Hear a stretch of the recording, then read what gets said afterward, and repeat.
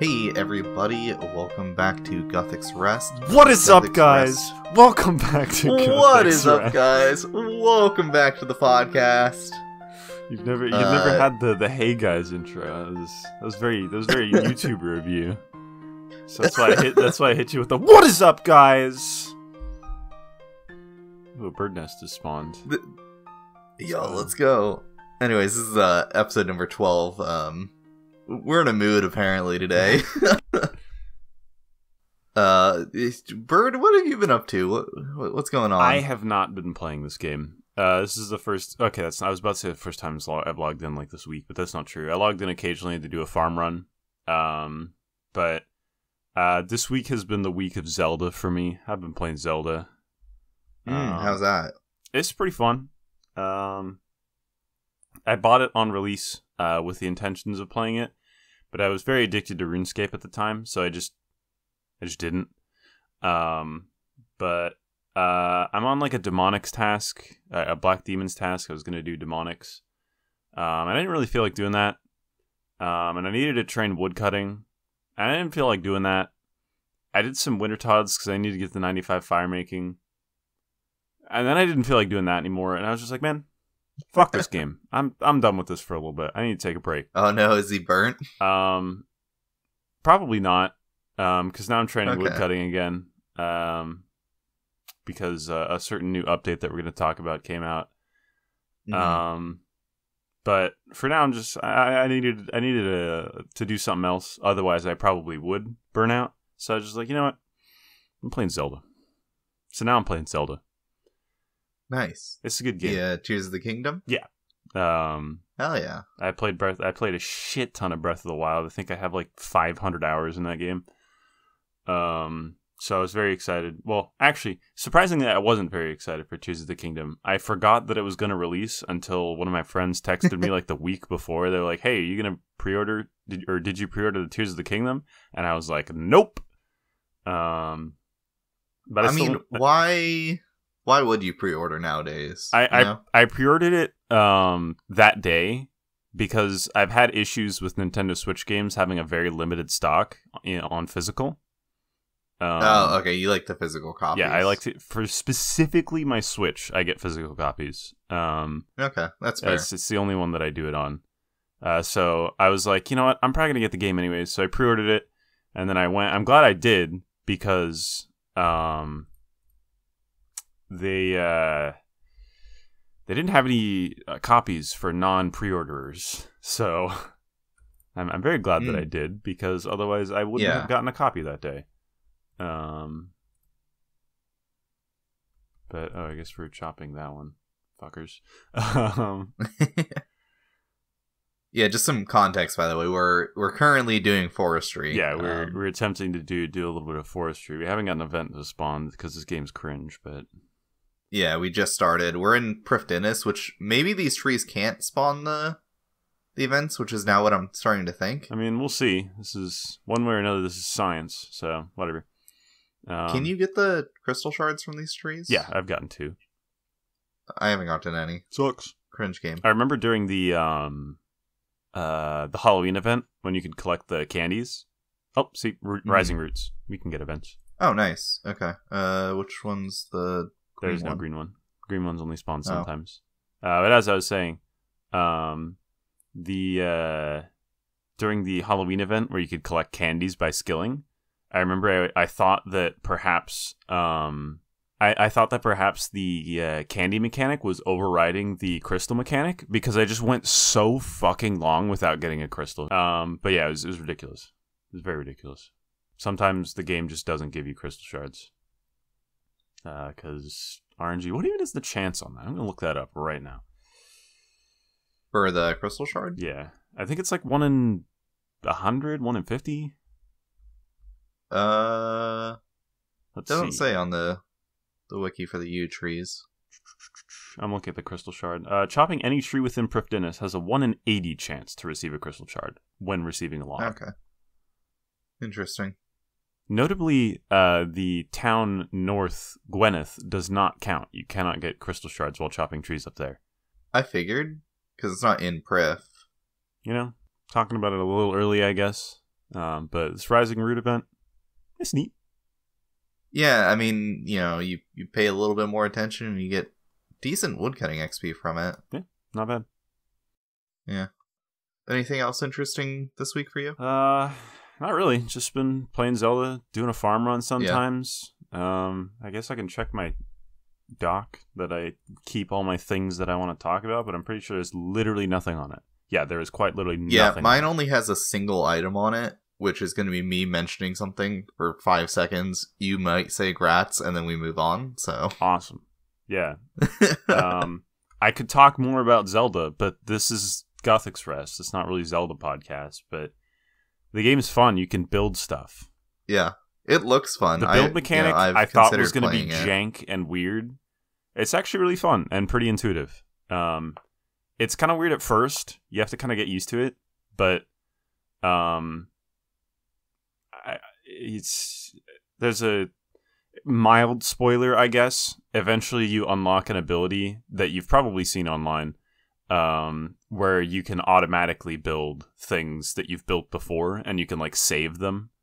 So you can just like really quickly build things that you want to build and have built many times. I just build planes.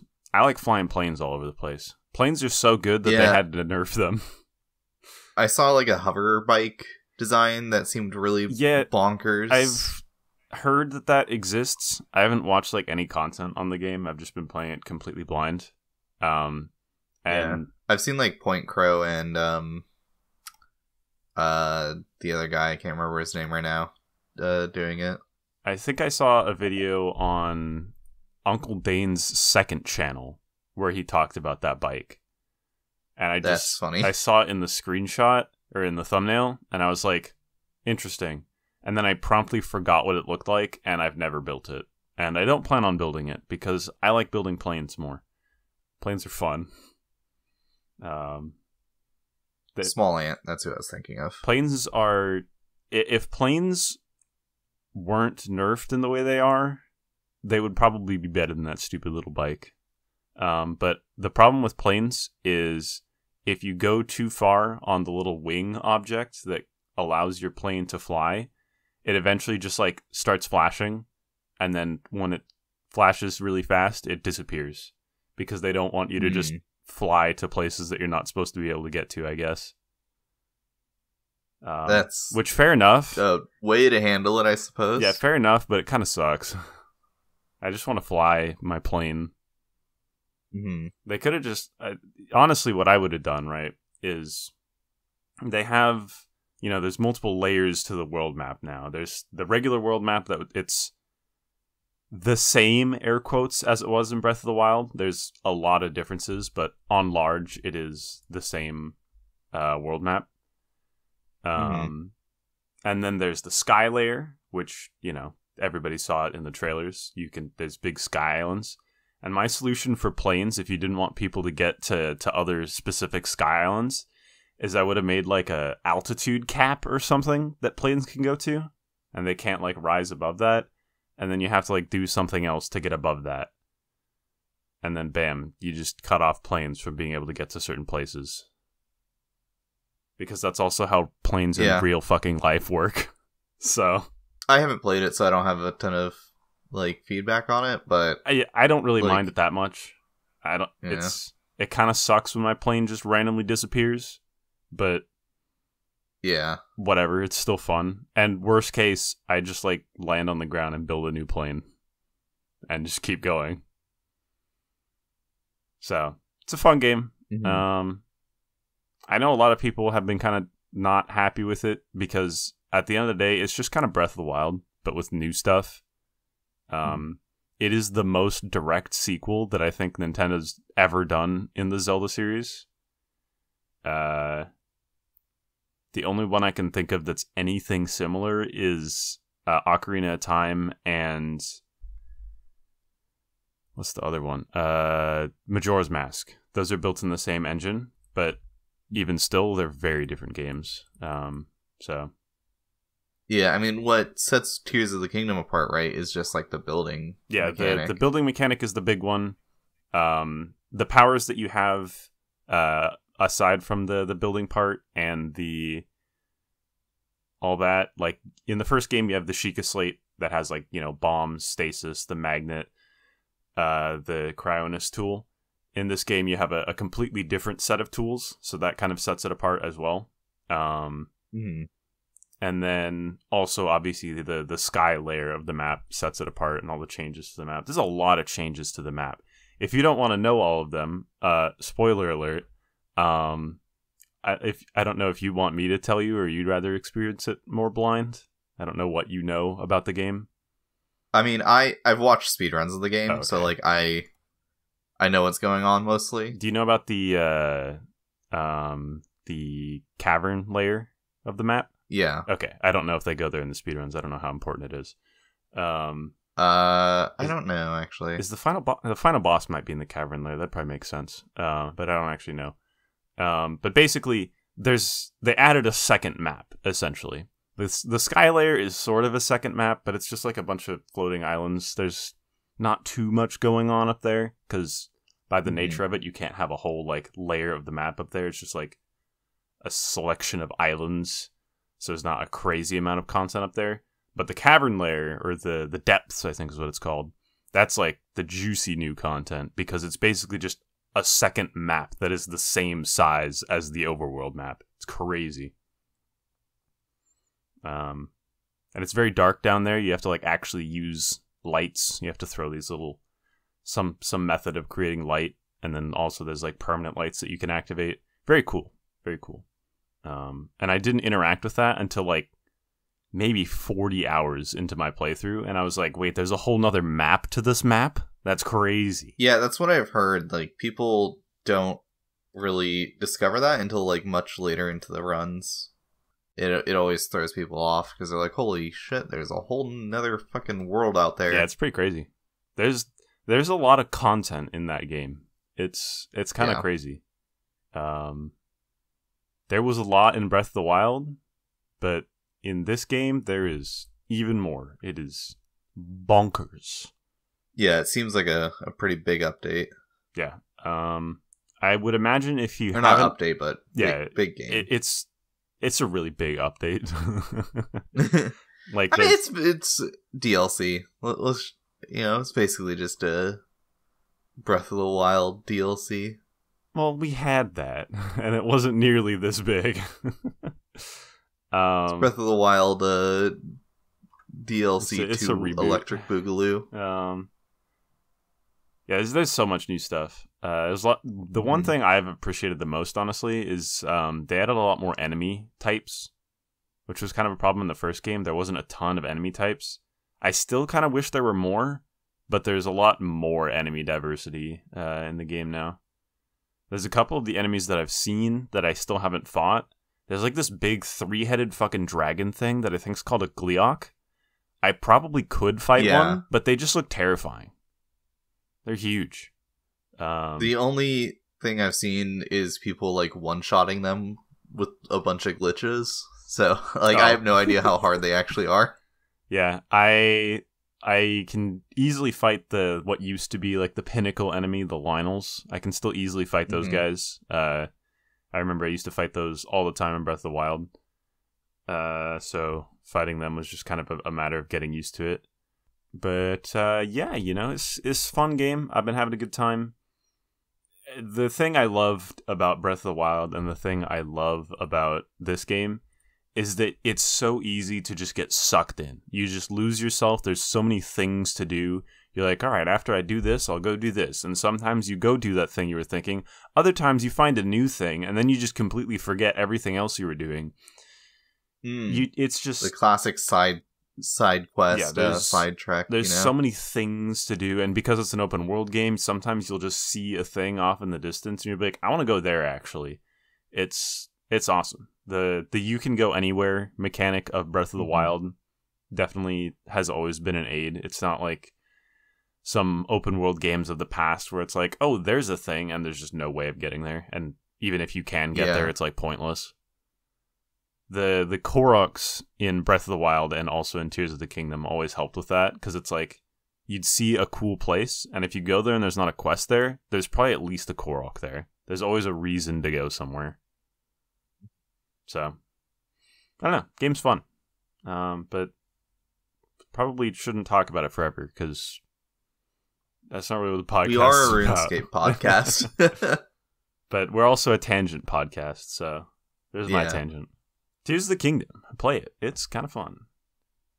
Maybe. We'll see. Yeah. If you haven't played Breath of the Wild, now, and you play Tears of the Kingdom, you'll probably never want to play Breath of the Wild.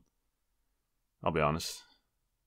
It's just a direct upgrade. Yeah, Breath of the Wild's still good, but this is just kind of, it's a refinement of that with even more stuff. So the only thing I miss is the stasis tool, where you could freeze an object and then like give it a bunch of momentum and then yeet yourself on it. That tool is great. That's kind of sad they didn't I miss keep that one. that. You have a different tool in this game. Which is also kind of cool.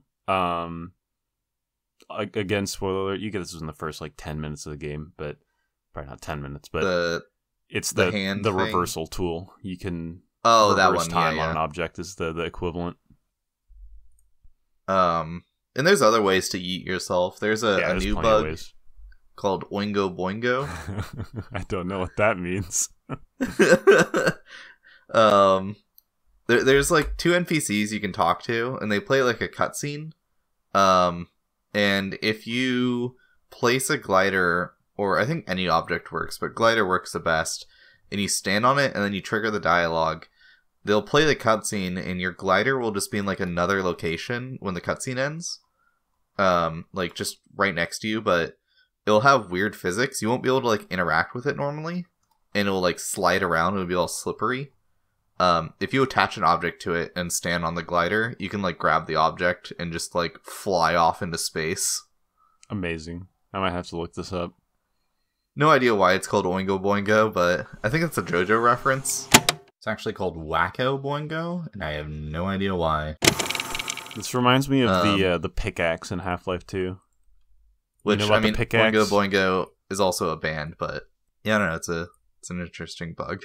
You can only do it once per world, though, or once per save. Oh, wacky. Once you've triggered their dialogue, you can't do it again. And as far as I'm aware, there's no other NPC that like triggers a similar thing.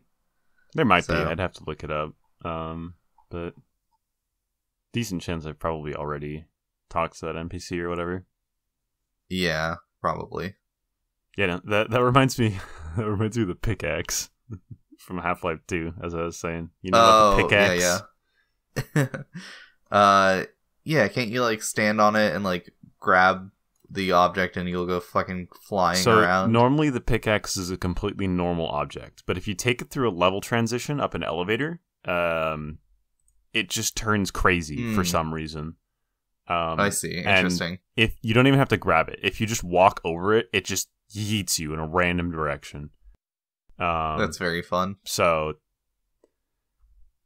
I used to fuck around with that. I never got into Half-Life 2 speedrunning, but I messed around with a lot of the glitches and tricks in that game. Shout out to Desync. Fucking hilarious channel. Love that guy. Oh, yeah, I love Desync. The bee hopping in real life video is an absolute classic. Mm-hmm. But yeah, that's all I have on that. Anyways, you were going to say something before I cut you off with pickaxe. Yeah. I said I was probably going to get 99 Slayer right after the episode finished last week. I didn't. I got it like 2 days ago. Wow. Because I just like have been doing smithing instead. And once again, this week, all I've been doing is smithing, raids, repeat. And I did a little bit of Slayer to finish off 99. Epic. Yeah, I'm currently sitting on a Thermi task. I know I have the pet, but all I need is jar to green log, so I'm just going to keep doing the boss until I get the jar. So, that's been my week. I haven't done much in game. Epic, dude. Yeah. At least I had something to talk about. I played Zelda. Jeez. I mean, like I'm gonna swap up my smithing once I finish with the Addy bars that I have. I'm gonna get like halfway through 97, and then I'll probably start doing Rune 2Hs boosting with the Grogs. I ended up buying a bunch of them. So, I did get like a split. I got a Fang split at TOA. That was cool. How much is Fang right now? Like 30 mil? 30 mil, so I got 15. Wow. Yeah. So, yeah, it was nice. But, yeah, not a ton going on. We can talk about Forestry for a bit, and then go into second segment and talk about other stuff. Yeah, I guess. I got nothing else really going on this week, so. Yeah, yeah. Though, to be fair, the game update doesn't have a whole lot going on either, so. Yeah. I mean, yeah, so you literally just started doing the Forestry stuff, like, right now. Yes, I am experiencing it as we speak, so I guess I could kind of go over this, and I could be like, oh, that's a thing that can happen. Interesting, because I still haven't read all of this, so. So yeah, guys, this is pretty awesome. For those of you woodcutting enthusiasts, they have made woodcutting suck less, in my opinion. They have added Forestry to the game, which it is the first part of 2 parts of the Forestry update. There will theoretically be a second update if all of the content doesn't get voted no. And it will include some other stuff, but I'll get to that later. The first thing that they did that I think most people are the most excited about are new tree mechanics. Previously, when you cut trees, every time you cut a log, the tree would have a 1 in 8 chance of getting cut down. That still applies to specifically farmed trees that you plant in a farming patch. Those still function that way. Also, yeah. I was going to say the Woodcutting Guild, but Woodcutting Guild actually does function that way now, too. Woodcutting Guild functions with randoms. the timers. You can't get randoms, and you still always get the +7 as opposed to the theoretical other boosts you can get. Is it 7 or 6? I don't remember. +7 in the guild, up to a +10. Yeah, it's up to a +10 with Forestry, but you always get the +7 in the Woodcutting Guild. The Forestry one doesn't count in the Woodcutting Guild. It's just always +7. But yeah, the new mechanics that we were speaking about is that instead of you chop a tree and every time you get a log, 1 in 8 chance of going away, instead trees are now on a timer. So similarly to the upper level of the Motherlode mine, when someone starts chopping a tree, a invisible timer starts, and the length of that timer is dependent on the tree type. For oaks, it's 27 seconds. For willows and teaks, it's 30 seconds. For maples, it's a minute. For hollow trees, it's 36 seconds. For mahoganies, it's also a minute. Arctic pines, 1 minute 24 seconds. Yews, 1 minute 54 seconds. Magics, 3 minutes 54 seconds. And redwoods, 4 minutes and 24 seconds. As soon as that timer is up, then the tree gets cut down. These timers are not affected by how many people are chopping the tree. As long as one person starts chopping the tree, the timer starts. And as long as people continue to chop the tree continues going. And if nobody's chopping the tree, it slowly regenerates. Not at a 1-to-1 rate. I believe it is slower than going down. It goes back up slower than it would go down. Oh, does it? Yeah. Okay. I heard them say that on one of the modcasts, but they might have changed that since. It doesn't seem to specify here, so I'm not 100%. Maybe it says somewhere else in the blog. We'll see. But in addition, the blog doesn't have as much information as they've given about the skill because which always bothers me, man. Yeah, they always do this. I don't remember where I saw it, but they mentioned that the Forestry events, if there's 2 events that try to spawn within 10 tiles of each other, they, one of them won't spawn. But none of the blogs say that. So they always in Petscape, someone was asking oh, can you get multiple events in the same area? And I was like, no, it's this way. But I can't give you the source because I don't remember where I saw it. This has always bothered me about the blog posts for big mechanics updates like these. I always feel like they don't cover everything that they have actually covered in the past. The blog posts are always dumbed down for the larger community. And let's be honest, the people that they're dumbing this down for probably aren't even reading this. Yeah. I mean, there's people that are already complaining that it's already too complex, and it's this is so simple, though. What? Yeah. Oh no, I can't just chop the tree and nothing happens anymore. What do you mean, I can bro? understand if, we're getting like all of the other bullshit too, but we're not. Even if we were getting all the other bullshit, like, the chopping the tree part still isn't even that complex. Yeah, exactly. And, like, if the events are too complicated for you, you don't even have to do them. Mm-hmm. You can just keep cutting the tree. Yeah, exactly. I don't know. But in addition to those changes, chopping the same tree with other players will give you an invisible +1 bonus for each other person at the tree. Or each person at the tree, up to a maximum of +10. So for 10 players. So it counts yourself. So you always get a +1? It doesn't say other player, and it says up to a maximum of +10 for 10 players. It doesn't really specify that it doesn't have to be you. So I think if there's 10 players, including you, you get a +10. Neat. By that wording. So, interesting. Huh. And then you will not receive this bonus cutting normal trees, so like, regular tree that gives regular logs, because they still just get cut down in one hit because they're trees. Yeah. They're just bitch-ass, shitty trees. And then also, as we said, the Woodcutting Guild does not get this bonus. The timer still applies, but you just get a +7 across the board forever. And this part of the update is available for free-to-play players. So trees are better now, everywhere, in my opinion. I think that this is better. Some people will probably disagree with me, but I disagree with them. So there's a big Reddit post right now. By big, I mean it's just, near the top.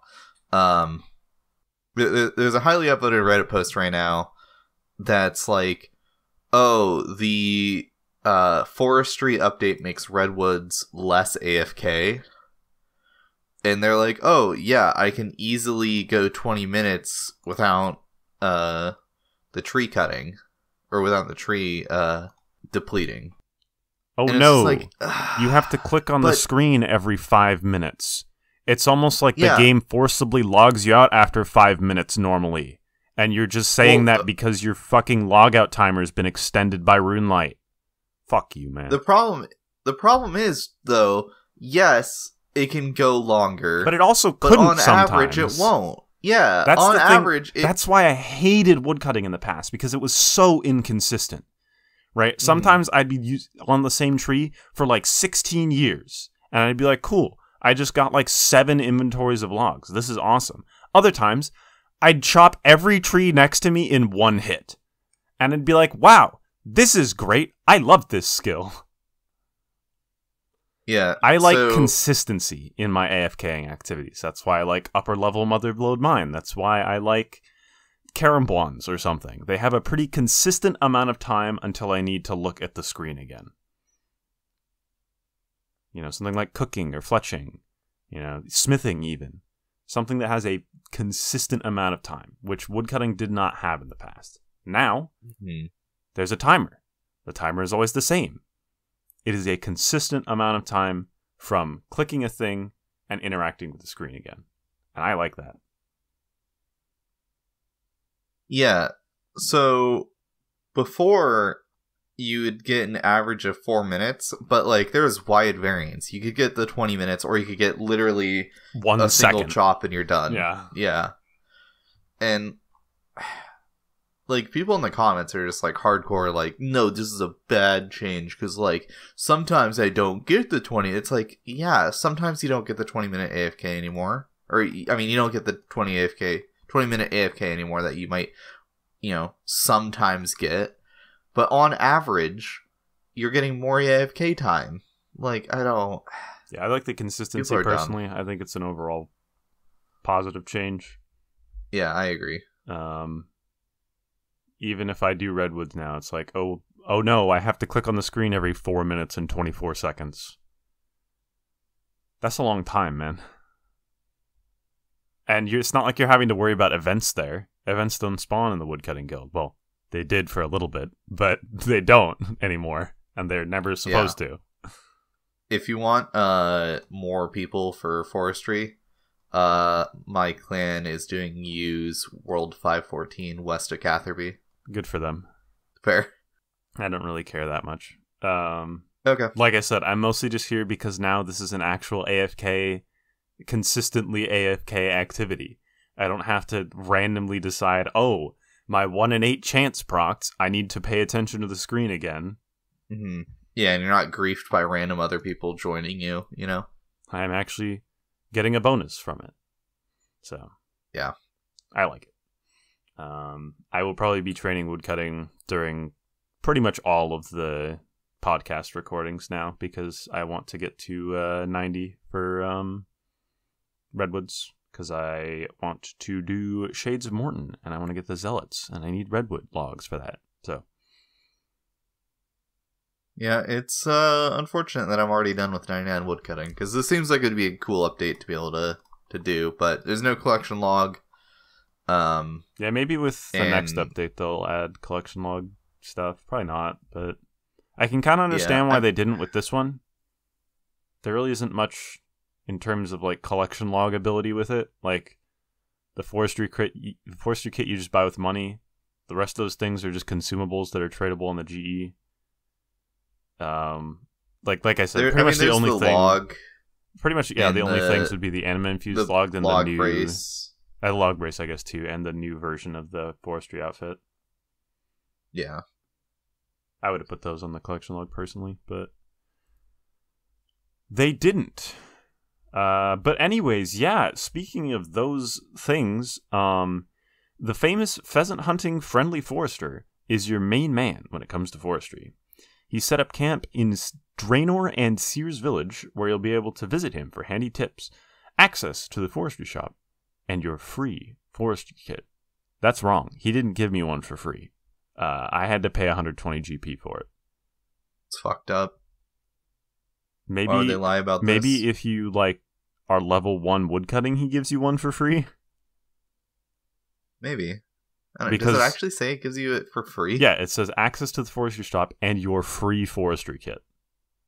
It's fucked up, man. Oh yeah. Huh. My guess is that if you're like a low or 1 woodcutting, he gives it to you for free, because when I talked to him, I was like reading the dialogue because I'm weird and I don't just hold space. I actually read dialogue. I didn't read any of the dialogue. And I just bought it. He said he said something to the effect of it seems you're familiar with like forestry or woodcutting or something, and my character was like, yeah, I sure do cut trees. So I think because of that I had to pay him 120 GP. It's like, okay, dude, whatever. My bad that I play the game already. Yeah, how dare you? But it's 120 GP, so like whatever. This new wearable item lets you store a variety of new tools and materials, which you can interact with Gielinor's forest in whole new ways. You can craft additions to your kit using existing materials combined with items from the forestry shop. To buy them, you'll need a new untradeable currency, found only in forestry, called Anima Infused Bark. You'll naturally earn this while participating in forestry events. If you have a forestry kit with you, it'll be conveniently stored within the forestry kit. So it has an internal inventory with its own UI. You do not get Anima Infused Bark just for cutting trees. You specifically get this from interacting with the events. And you get a pretty fair amount of it from the events, from what I can tell. I think I've only done like 4 events, and as of right now, I have 500 Anima Infused Bark. So pretty good. I also have some leaves. I have yew leaves, which makes sense because I'm cutting yew trees. Yet? No, I don't think so. But I imagine they just added them because they will have use, so they'd rather people start being able to collect them. Gotcha. I have 39 yew leaves from chopping yews so far, and 20 magic leaves, which I'm not sure where I got them. Yeah, the leaves aren't associated with the tree you're actually cutting, by the way. You can just get any leaves. Okay. Which I think is maybe a good thing. Yeah, that's fine. I'm totally okay with that, because especially if the tea mechanics make it into the game the way they were proposed, you're going to need all kinds of different leaves to do the things that you want with tea, so... Yeah, well, it'd be fine for mains if, since they could just buy leaves. For irons, it'd be really annoying. It's to have already to chop, annoying like, for irons trees because you already have to chop down a bunch of different kinds of trees to be able to buy stuff in the forestry shop. Yeah, I don't. Does it need to have like 1 million noted logs? Like, I don't. It's ridiculous. I don't get it. We'll get there. Yeah. The next line I was about to read, while chopping leaves, you also collect, or while chopping trees, you also collect leaves, which are also stored in your forestry kit. All this stuff by default goes immediately into the forestry kit. So if you are wearing it or it's just in your inventory, it goes in. Then it goes into some of the things that you can put into the forestry kit, which you have to buy things from the shop to be able to make these. These include the leprechaun charm. These charms attract the attention of friendly leprechauns. When someone in your group successfully chops a tree, having this charm in the forestry kit means there's a chance a leprechaun will appear and offer his services. You can create them with 70 crafting, 70 woodcutting, and 35 farming. And then you'll need to buy a thing from the guy to be able to make it, and combine it with an emerald and a ball of wool. And it will make 10 of them. Bee on a stick. These buzzy buddies help pollinate plants. While chopping trees, they have a chance to detect strange bushes that are ready to pollinate and will assist in doing so. You can create these with 50 hunter, 35 woodcutting. You got to buy powdered pollen from the forestry shop and combine it with a ball of wool and some logs while near a beehive, very specific, and it'll create 10 of them. Nature offerings, they give you a 60 to 80% chance to receive an additional log while cutting trees. And you got to craft it with some herbs and 50 farming and 68 woodcutting. These I'm not interested in these at all. Yeah. Forester's ration. These tasty treats will have a 30% chance to restore 20 points of run energy while chopping trees with a one-handed axe. I don't know why it specifies one-handed. Spoiler alert, two-handeds were not added to the game yet. They weren't canceled. We'll get to that. Yeah. They were supposed to release in this update, but they last minute canceled on us. So you can make those with 35 cooking and 35 woodcutting. Combine leaves of any type with a slice of cooked meat. Can't wait to go collect cooked meat at Barbarian Village. Secateurs attachment. Want to rake the leaves? These handy clippers get you more leaves while chopping trees, roughly doubling the amount you'll receive. You can make them with 35 smithing, 35 woodcutting, and a secature's blade combined with an iron bar from the forestry shop. And it will make 50. Where do you get the secature's blade? You buy that from the shop? That's the shop, yeah. And then combine them with an iron bar. Gotcha. And then all these kits and upgrades are tradable and stackable. So for you mains out there, you can just buy these. You don't have to worry about making them. Fuck that shit.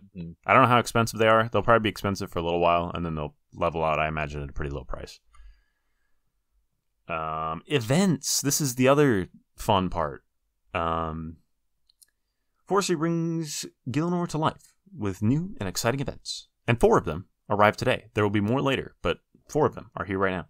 These special events can occur when someone is cutting a tree with a forestry kit somewhere on their person. You don't need to be wearing it. It can be in your inventory, though why not just wear it? And there are no... Okay, this is actually specified. There are no other events happening in a 20-tile radius. We estimate that players will 20 tiles. Okay. We estimate that players will see 4 to 5 events per hour when chopping solo, but a group of 10 players should expect to see 7 to 9 events per hour. We've also balanced events across tree tiers. Oak tiers with a shorter timer naturally have a lower chance to spawn events, so to make up for it, they'll get more rolls on the table. Higher end trees, like magic trees, work opposite, so when you cut one down, you have a higher chance of spawning an event because, it takes longer to cut down a magic tree. So, that makes sense. Let's see. There I am. Okay, so the event's triggered while you're chopping, not when you get a log. That's good. Yeah. So, that's why it says the oak trees get more rolls on the table. I think means while you're chopping, you will more frequently roll on the events table, but it has a lower chance. And then magic trees, I think you're guaranteed. If I remember right, I guess let me keep reading here. Maybe it will specify. Okay. We've balanced them across the board. When a tree is first chopped, the game rolls on the events table. If the event is set to happen during chopping, the event picks a random point during the tree's life cycle to spawn. Otherwise, the event is rolled and executed when the tree falls. So when you start chopping, it rolls, I guess. Okay. And then maybe it continues to roll. You'll need a forestry kit to spawn an event. So you just need to have one, whether it be on your person or on your back or whatever. Doesn't matter. Although some events have further requirements. Events check every player at the start Events check every player at the tree for the required item, so as long as someone has it, that event will spawn. So for example, the bee event, you have to have bees on a stick. If nobody has any bees on a stick, it won't spawn that because nobody will be able to participate in it. Let's see. If you're one of the players with the necessary item, you'll lose it when the event spawns, but you'll gain bonus rewards and XP from the event as compensation. And then it goes into what events you can take part in. So I guess even without the item, you can participate in the event from that wording. But as long as if you had the item, you get bonus shit from doing the event. So yeah, I don't know exactly how the rolling works. When a tree is first chopped, the game rolls on the events table. And then so it sounds like it predetermines it once you start chopping, and then it picks a point in its timer. Yeah. So like, you click on a tree, it says, okay, I'm going to roll, and then it's like, all right, at 2 minutes 40, I'll spawn this. Yeah. And then if it fails that roll, it'll just go at the end. Yeah. And then my guess is it rolls multiple times when you start chopping a tree. And that's why it says, like, oak trees get more rolls than the table. So, like, they'll roll the table multiple times, but just have a low chance each time they roll it. So kind of like a 20 in 128 as opposed to a 3 in 128. Because it rolled multiple times. Something like that. I don't know. The specifics are dubious, but I'm sure the system works. Let's talk about what events there are. Rising Roots. This is one of 2 events that I've seen so far. Basically, these gnarly roots are trying to protect their woody brethren. Cut them down for XP and anima-infused bark, and make sure to keep an eye out for glowing ones. Basically, a bunch of roots spawn around. You can cut them, you get anima-infused bark. Sometimes there will be a green root. Cutting down the green root gives you more XP and more anima-infused bark. You should click on the green one. It's also, like, by far the best event. Yeah, it seems very good. Yeah. It's very simple. You just have to cut the roots. Not much going on. And you get a lot of XP and a lot of bark. Very good event. The next one. Flowering Tree. Help bees find the right 2 flowers to pollinate. You'll need a bee on a stick for this event to appear, but you'll be rewarded with XP, anima-infused bark, and some seeds or tasty treats. I don't know how this one works. I haven't seen it spawn yet. I don't have bees on a stick. I'm working on that. Yeah, my understanding is that like there'll be the purple flower that spawns, and then a bunch of white ones that spawn. I imagine this is kind of like the mulch one where you have to like find the right combination of things. Well, one of the flowers will be like special, and you'll bring pollen from that flower to the purple one. Interesting. And now it'll move around. Okay. Which one's like the one you need to do? I think it's like indicated by bees or something around it. Yeah, we'll see. I don't know. I'm sure there's some indication, but I'm going to move on to the Struggling Sapling, because I know how this one works, because it's the other event that I've actually seen. Help the poor sapling grow big and strong. Click the right combination of mulch to feed to the baby tree before it withers away. You'll gain some XP and anima-infused bark in turn. Basically, a tiny little sapling will spawn instead of a stump when you cut down a tree. And nearby, there will be 4 different types of fertilizer that spawn. There's like dung, bark, leaves, and decayed leaves, or something like that. Basically, you can pick up any combination of 3 of these. So you can pick up 3 different ones, you can pick up 3 of the same one, 2 of the same, and 1 different one, and you can feed them to the tree. And when you do so, when you feed the tree, it'll say like, it's actually, we were talking about earlier, it's kind of like Wordle in a way. It'll be like, oh, this thing that you fed it, so let's say you did like mulch bark, it'll be like, oh, bark in the 3rd position is correct, and you'll be like, oh, okay, cool. So you need to find the right combination of stuff that does the best, and then as soon as you find the right combination, you can start just always feeding it that, and that'll do it the fastest. And it's better to tell your teammates, like your fellow wood choppers, hey, this is the best combo, because you want it to go faster, because you get more XP that way. Yeah, more XP, more rewards the faster you do it. Mm-hmm. Yeah, doing it solo by yourself and letting your teammates struggle with bad combinations is actually, like, grieving. This is probably kind of funny, though.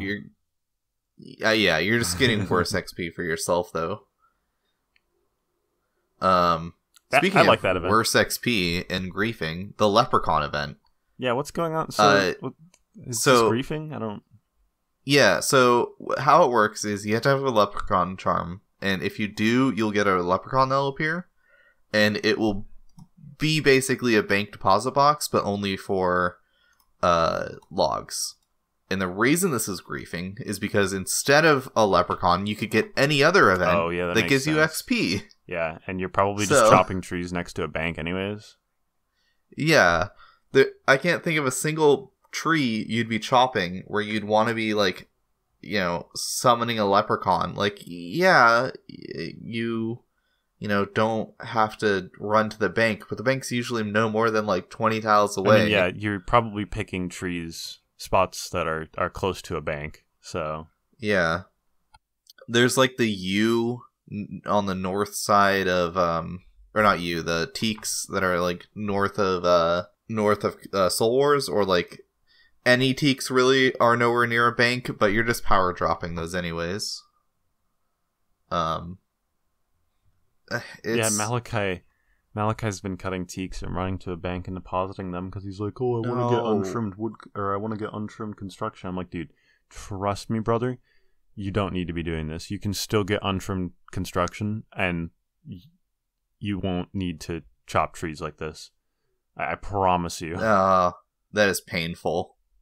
But he is the way that he is, and he never listens when I tell him shit like that.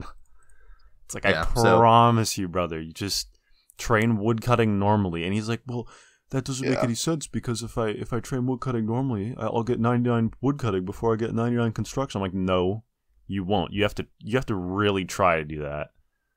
Mm-hmm. If you're just cutting, like, if you get to Prifdinus and you start doing mahoganies and you cut them and then you bank them as planks, I promise you, you will get 99 construction leaps and bounds before you get 99 woodcutting. Promise you, it's not that hard to get untrimmed construction. You just have to actually think about it a little bit. Why does he want untrimmed construction? The same reason I got untrimmed runecrafting. He got it as his first one, I think. Okay, because I see. He just spent RS3. a lot of money in RS3. Yeah. Okay, I guess. It's like, and don't get me wrong, it's a good cape to have, but it's like, mm-hmm. You know. Yeah. he's taking it way too seriously, you know, and it's like, I promise you, you don't need to put in this much effort. You don't need to think about it this hard. Yeah, I mean, you know, you don't have to think about it very hard either. Just, you know, don't equip the Leprechaun charm and you're good to go. It's a bad item. Yeah, that's kind of nice that I know that that's bad now, because now I can just get bees. Is probably the only thing that I will get. Yeah, all the other ones, you know, I'm gonna be selfish. I might get some pollen to start with, but I'm mostly gonna save up for the clothes pouch, log basket, and log brace. Basket and the brace will be first. I think you're better off, honestly, just only having the Rising Roots and the mulch, because I know Rising Roots is like the best one. I definitely want to at least buy bees once just to get it and see if it's any just good. To see it. Yeah. Yeah. And I imagine they'll eventually do balance changes now that people are like, oh, this one's the best, this one's the worst. They might balance them with the second update, and obviously there'll be more events the next update. So. Mm-hmm. So yeah, those are the only events right now. Next update is supposed to have more events. I remember that one of them is a pheasant event. I don't know what you're gonna do in that one, but there will be pheasants spawning around trees, I love that. I think they're not doing that one because I think you needed to kill the pheasants or something. Yeah, they're like, fuck those peers. Well, no, because it wasn't peers. It was like, oh, it's like animal abuse, and it's like, what? This is RuneScape. Okay. Yeah, I got bots killing chickens 24/7. What do you mean animal abuse? I don't know. We roll a fucking boulder onto a unicorn in this game, and it's graphic. It's pretty based. I mean, yeah, it's a fucked up part of the quest, and like I kind of love it. But like, y'all better not be crying fucking animal abuse. This is really the state of fucking 2023. Like, come on, man. This game's rated like T for teen, essentially. So, what is the actual? What's the rating board that they use?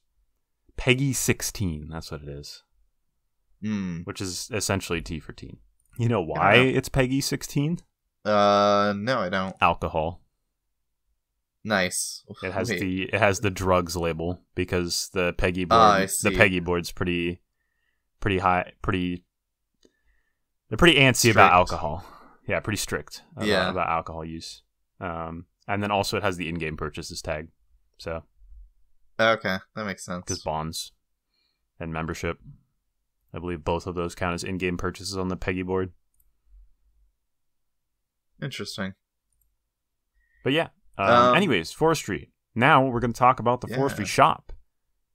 There's some stuff in here. The two-handed axes, like I said earlier, not a part of this. Saddening. But whatever. I'm going to tangent about two-handed axes real quick.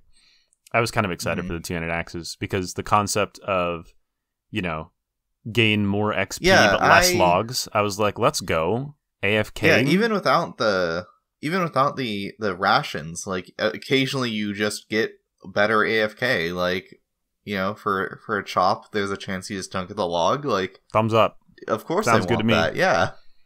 And also, I get to the two-handed axe models. In my opinion, they look pretty cool. I kind of like them. I know some people were not happy about them, but I thought they looked two-handed cool. Infernal axe. Please give me. Yeah, I thought they looked pretty sick. I'm curious. I hope it's the case. I hope you can upgrade a two-handed dragon axe into a two-handed infernal or crystal axe. Because they said something about like, once you turn it into a two-handed axe, you can't change it back. So I was hoping that I imagine it will work this way, but I can see a universe where it doesn't. But I'm imagining you can turn a two-handed dragon axe into an infernal or crystal one as well. I don't see a two-handed infernal axe. There's a two-handed crystal axe. I think they just previewed those four specifically. It was the third age, the dragon, the crystal, and the rune one, I think, right? Well, they're all on the wiki, right? Oh, are they? Yeah. Oh, is there not an infernal one? I don't see one. Weird champ? Yeah, I don't know. That is kind of weird. I guess we'll see, but... Yeah. But yeah, those are not in the game yet. I will probably not talk about them further, but I was pretty excited for them, so I'm a little sad that they are not actually in the game. But, what is in the game? The log basket. This is in the Forestry shop. It's a fish barrel, but for logs. Thumbs up from me. Love that. Yep. You can grab it for 5,000 anima-infused bark, and then here we start getting into the bullshit. You will need 300 willow logs, noted, and 300 magic logs, noted. Everything in this shop requires both the anima-infused bark and seemingly completely fucking random types of logs and amounts of logs. Yeah, I don't get why you need this. Like, I get that they wanted to add more of a cost to them, as opposed to just the anima-infused bark, because I can already tell why they didn't want to make it just the anima-infused bark. That shit's so easy to get. Holy fuck. They could just adjust how much anima you get, though. I mean, I guess. I don't know. But, like, yeah, I don't know. It's weird. I kind of get it, but at the same time, it's annoying. It's especially annoying for theoretical Iron Men, because I think I have a bunch of, like, random types of logs sitting around. Let me look at my bank. I know I have a shit ton of maple logs, because funny kingdom moment. Yeah, I have 31,000 maple logs. But yeah, I only have 218 willow logs. And I need 300 for the log basket, so I'm just going to have to go head to Draenor Village for a little bit and cut down some willows. Like, it's not an extreme problem, but it's a mild inconvenience, And, like, if any of these ask for oak logs... Bitch, I got 45 oak logs. What the fuck am I doing cutting down oak trees? I guess this makes more sense for Iron Men in the future that are creating new accounts, knowing that this content exists. They'll be like, oh, I'll save some of these oak logs when I'm training woodcutting early on. But you don't even train on oaks for very long. Like, and you're probably training fire making with those because you're going to Wintertod because you're an iron and I hate you. Don't do that. Go do something else. but it is technically efficient. So fuck you. I don't know. Yeah, I don't know. It's weird. I'm just gonna keep going with these rewards. The log basket is cool. Thumbs up. Log brace. You don't want the log basket in your inventory? Well, guess what? You can put it on your forestry kit that goes on your backpack. This one costs 3,000 anima infused bark. Good change. Yeah, good change. 3,000 anima infused bark, 300 maple logs, and 300 yew logs. Noted, of course. You can't hold that many in your inventory. And in order to make the all-in-one forestry kit, you'll need 75 smithing, 75 woodcutting. That is a relatively steep smithing level, all things considered. 45 nails. I hope that's any type of nail. I hope it's not like specifically iron nails or something. Bronze nails. Yeah. 2 ropes and 3 adamant bars. I imagine it's any type of nail. I assume because they don't specify it's any nail. For some reason, I was thinking like iron nails were just called nails. But I'm remembering now that they all have a material type listed. So yeah, it's not like there's something where it just says like the base version is just whatever. Planks, yeah. Regular also planks are crossbow. just planks. Yeah, crossbow. Anyways, lumberjack outfit. This is useless unless you're a weird Iron Man, or I guess even a main account, since this isn't tradable. If you're a weird restricted account, this could theoretically be useful, but you can buy the lumberjack outfit for like 1,000 to 1,500 per piece, and random assortments of logs, yew logs and magic logs, and the top requires redwood logs. What the fuck? Yeah, just go get 90 woodcutting before you're allowed to have your lumberjack top. What? Yeah, I don't understand this. It's still like infinitely faster just to go do it. Just go do temple trekking. Yeah. Way lower like requirements. 20 minutes of temple trekking. And it takes like no time at all. This is so weird. I was fine with them adding this, like whatever, sure, cool. But these prices are wacky. Like the anima infused bark doesn't matter, but for reference, the lumberjack top, 60 yew logs, 120 magic logs, and 120 redwood logs. If you're an Iron Man trying to buy this, you need 90 woodcutting before you can have the lumberjack top. Like, what? Is there other ways for irons to get redwood logs? I have The no only idea. other method is shades, and you need redwood logs to be able to get the redwood logs from shades, I believe. Oh, yeah, okay, so cool. Yeah, you're totally right. You need the gold chest. Yeah. So yeah, just, go fuck yourself. Get 90 woodcutting before you can get the outfit that boosts your woodcutting level. Like, what was the plan with this? Yeah, it doesn't make... Like, I can understand, okay, magic logs. Sure, whatever, fine. Like, you want it to be kind of expensive. I can get that. 75 isn't crazy high. Like, whatever. But redwood logs?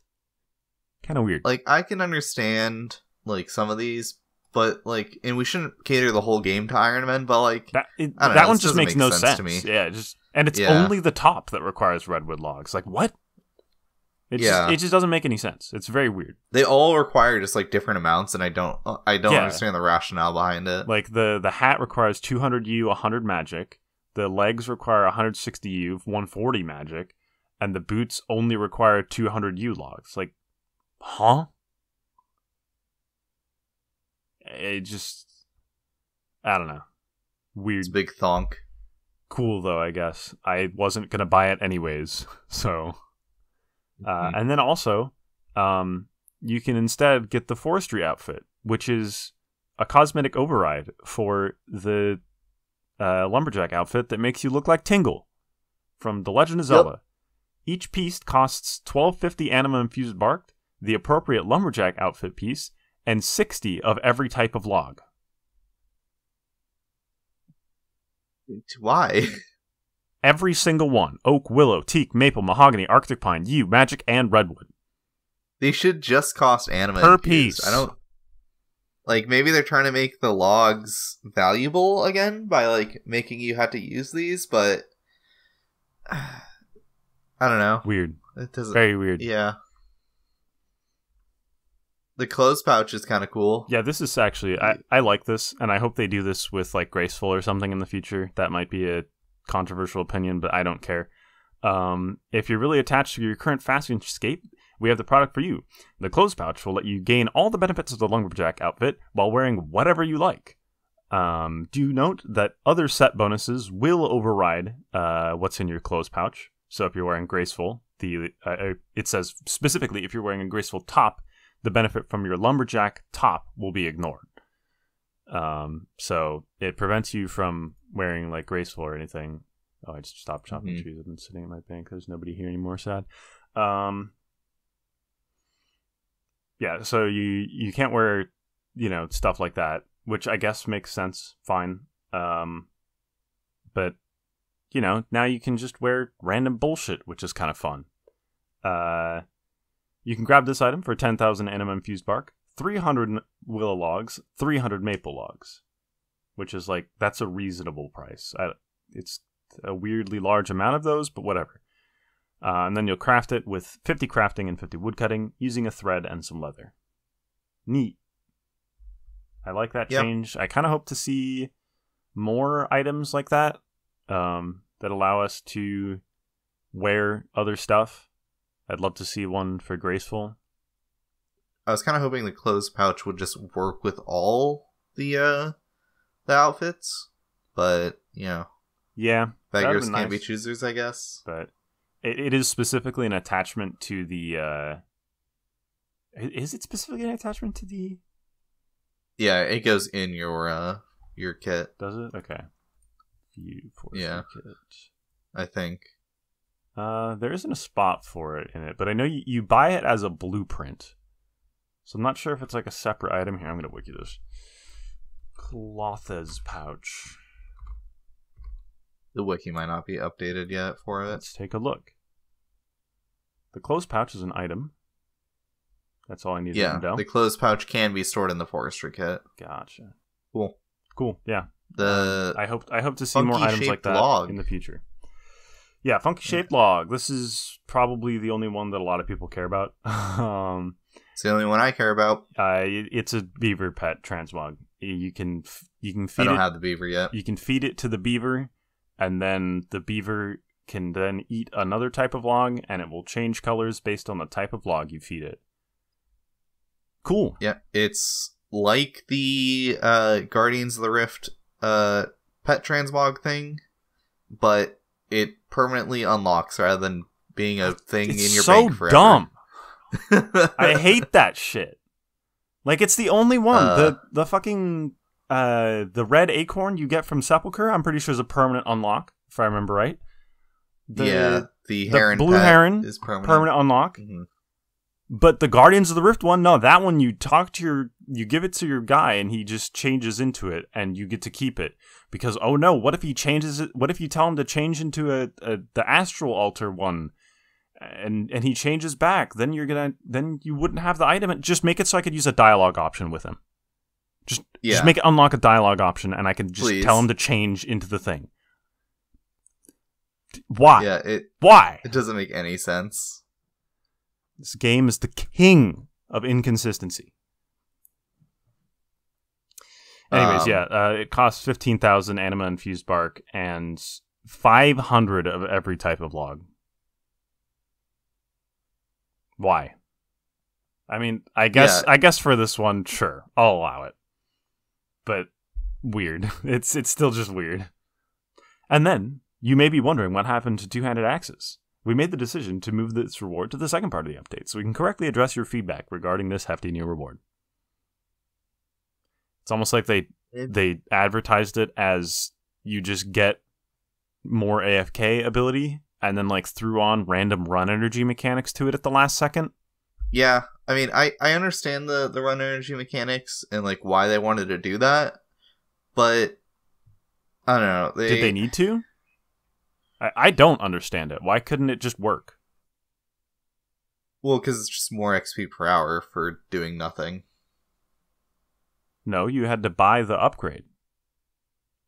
Okay, I guess. I don't know. It's probably not going to be cheap. Maybe? I mean, it's probably just going to be logs and anima infused bark, yeah, but right? It'll probably be like 1 million of every type of log. Yeah, it's true. I don't know. I can't imagine it going for more than like a couple 100K on the GE at most. But like, I don't know. I don't. As far as I understand, it wouldn't be like a significant XP boost. It would just be like an XP boost. I don't know. Who knows? I feel like the communication for Forestry has been in stark contrast for both Forestry and to some degree Desert Treasure 2 has been in stark contrast to the communication we've had for Sailing. We hear nothing about these updates until they drop like the poll blog on us. Mm-hmm. And then they start talking about their ideas for it. Whereas with Sailing, we're constantly getting communication.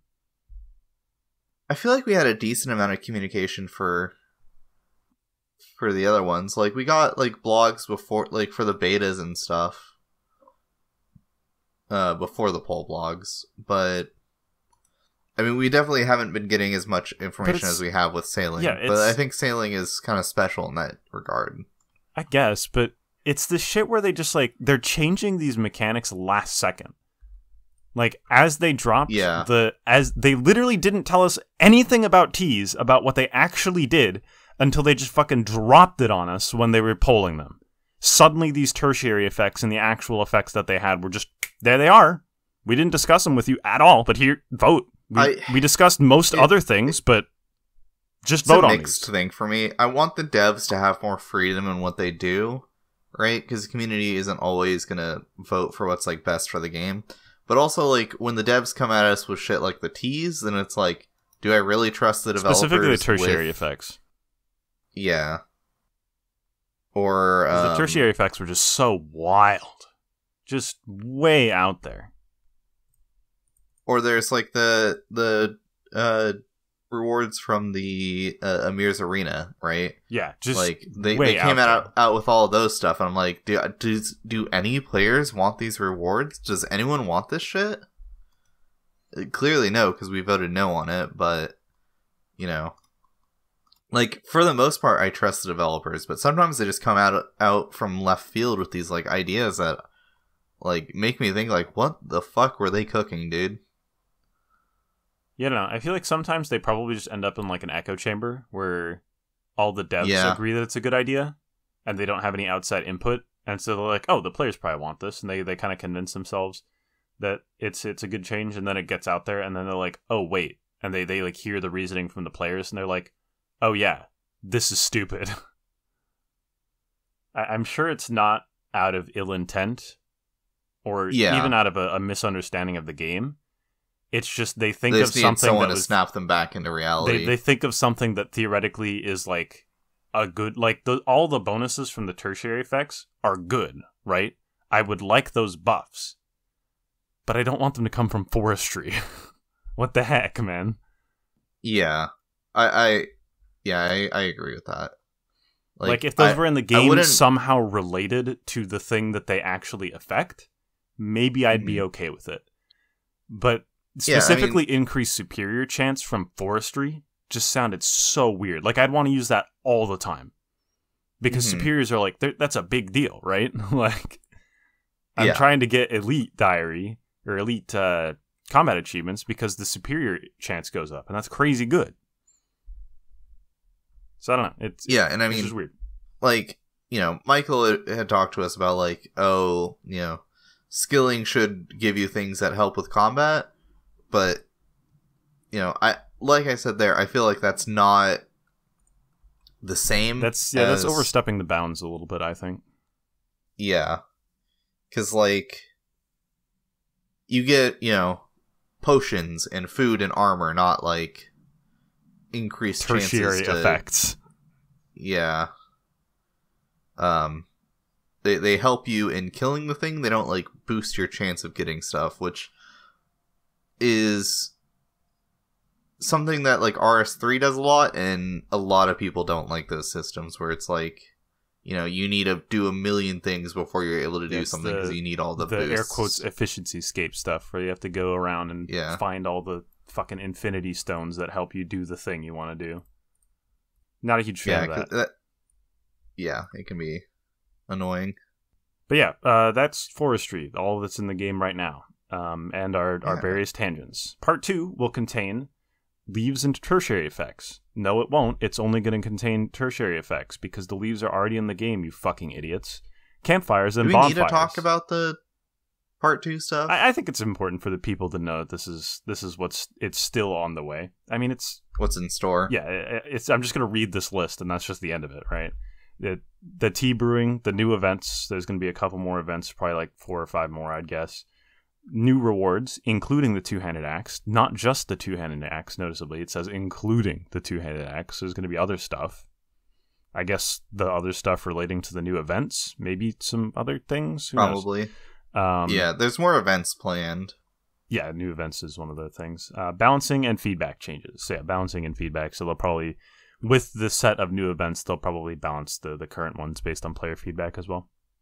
And then they're going to have like some Discord stages. Now that they've realized that the Discord stages for sailing have done very well, they're going to communicate this update a little bit more. Cool. Cool. Yeah. And then the part 2 poll will go up July 12th through 19th. And then the update will probably come out at the end of July, kind of like this one just came out at the end of June, I would imagine. So. Neat. Yeah. Neat. Anything else for us to talk about in here? Pride event's over. Yeah. You're no longer allowed to be gay. Pride's over. Yep. No more June Pride, is coming boys. to an end. Sorry, boys. Pack up the Pride. It's all over. There's a survey, so you should go vote in that. A chisel has been added. A chisel spawn has been added to Guardians of the Rift. This is game changing. Let's fucking go! That's actually huge. I've forgotten a chisel so many times. And I was always like, man, it feels like there should be a chisel spawn here. Wait! This pisses me off, actually. They can change it to add a chisel spawn, but they can't fucking update the Guardian Eye? Fuck you guys. Yes. Eat shit. You're still thinking about Guardians of the Rift. Don't try and hit me with the, oh, we didn't think about Guardians. No, you just updated it. Update the fucking eyeball. Assholes. Let's see. They updated the escape crystal as well. There's a new visual and textual indication to tell players when the crystal is active or deactive. Right-click option now allows player to toggle the auto-teleport on and off. That's it. Yeah, not much. But I think now is a good time then to go to break. This week's update is brought to you by Breath of the Wild 2. Or, as I've heard it called one time, Breath of the Kingdom. Go buy it if you like Zelda. It's a pretty fun game. I'm not paid by Nintendo. I just genuinely think the game's pretty good. This week's update is brought to you by this struggling sapling. He's just a sad little guy. He's a little guy. Give him a little hand.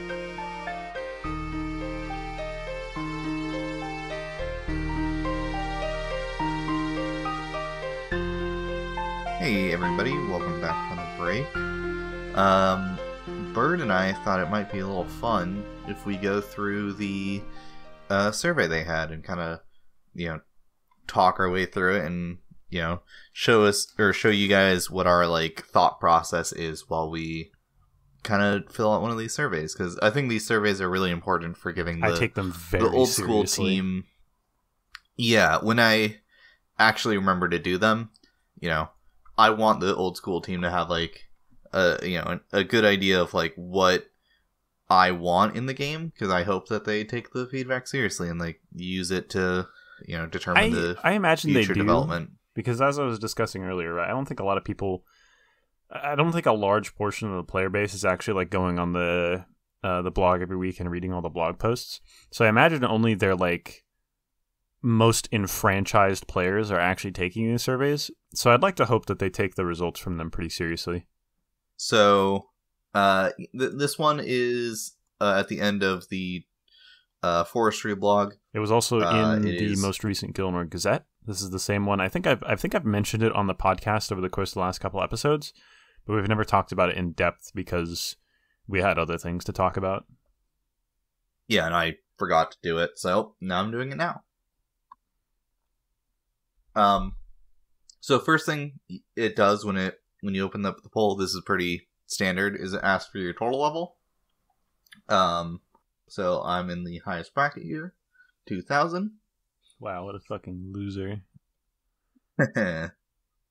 Is the highest bracket 2,000 to 2,277 in this one? Because I know sometimes just 2,000 plus. Sometimes they split up the 2,200 bracket as well. No, just 2,000 plus. 2,001 plus, actually. And I personally think it's worth it to split out into the 2,200 bracket as well. Because 2,200 is like that's the end game players. Mm-hmm. Yeah, there's quite a bit of grinding you have to do to get from 2,200 to get from 2,000 to 2,200. That's probably like the longest bracket. Ooh, hey, mulch event. Mm-hmm. Yeah, so we I'm gonna just not talk for a minute actually while I do this event. Let's do this event here. This is just a part of the recording now. Green leaves is the third ingredient is good here. What's green leaves? I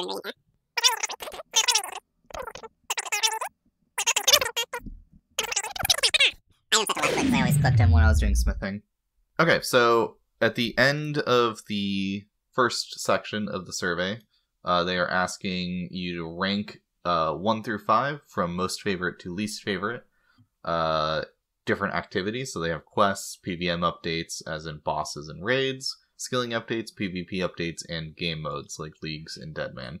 So this is pretty easy for me. I'm gonna do 5 for quests, or no, sorry, not 5. 1 for quests. I love questing. PVM updates I'm gonna put as 2. Skilling updates 3. PvP is 5. Game modes is 4. And now we can move on to the next page. Yeah, those are just the trying to figure out what kind of a player you are questions. Yeah. How would you describe your overall enjoyment of quests in Old School RuneScape? I find them extremely enjoyable. Wow. How do you describe your enjoyment of the following elements in existing quests? The stories, the characters, the dialogue, the locations, the combat, the puzzles, the rewards. This is just to kind of figure out why you like to quest. So, you know, I really like quests for the story. I think the story in RuneScape is really compelling. You know, other MMOs have stories, but like a lot of the quests are really just kind of filler. So, you know, the stories and the characters are pretty good. The dialogue can range from very enjoyable to pretty bad. Yeah, very true. I think the dialogue in quests is actually really important. I actually like to read the dialogue because sometimes it's just banger. Sometimes it's just hilarious or interesting. So I think the dialogue's really important. And I think they've done a fairly good job with a lot of the newer quests. Yeah. It's mostly older quests that have like really bad dialogue. Some of the older quests are really fucking good though. Like just absolute comedy gold in some of those fucking quest dialogues. But a lot of them are just terrible, boring, and lame. I also... Oh, God. The next question is, if you had to pick one single quest as your favorite, which would you pick? And it gives you literally every single quest. I like the locations a lot. You know, going to Prif as a reward is super cool. Like, going to the new locations all the time. Like, I'm super excited for Desert Treasure 2, the new places that the bosses will be in. I definitely want to see that. Yeah. Below Ice Mountain was cool because it added like a new spot. I love the locations is like probably my favorite part of quests is seeing new places. And then obviously the things to do in those new places are also important, but I just like places and them looking cool. Yeah, I mean, new locations are always exciting because, you know, there's so much that they could put in there. Yeah, like whenever they make one of the black voids on the map a thing, I'm always super excited, you know? I don't know what my favorite quest would be. I put Song of the Elves. Probably like Dragon Slayer 2. That's also a I banger. really enjoyed. Yeah.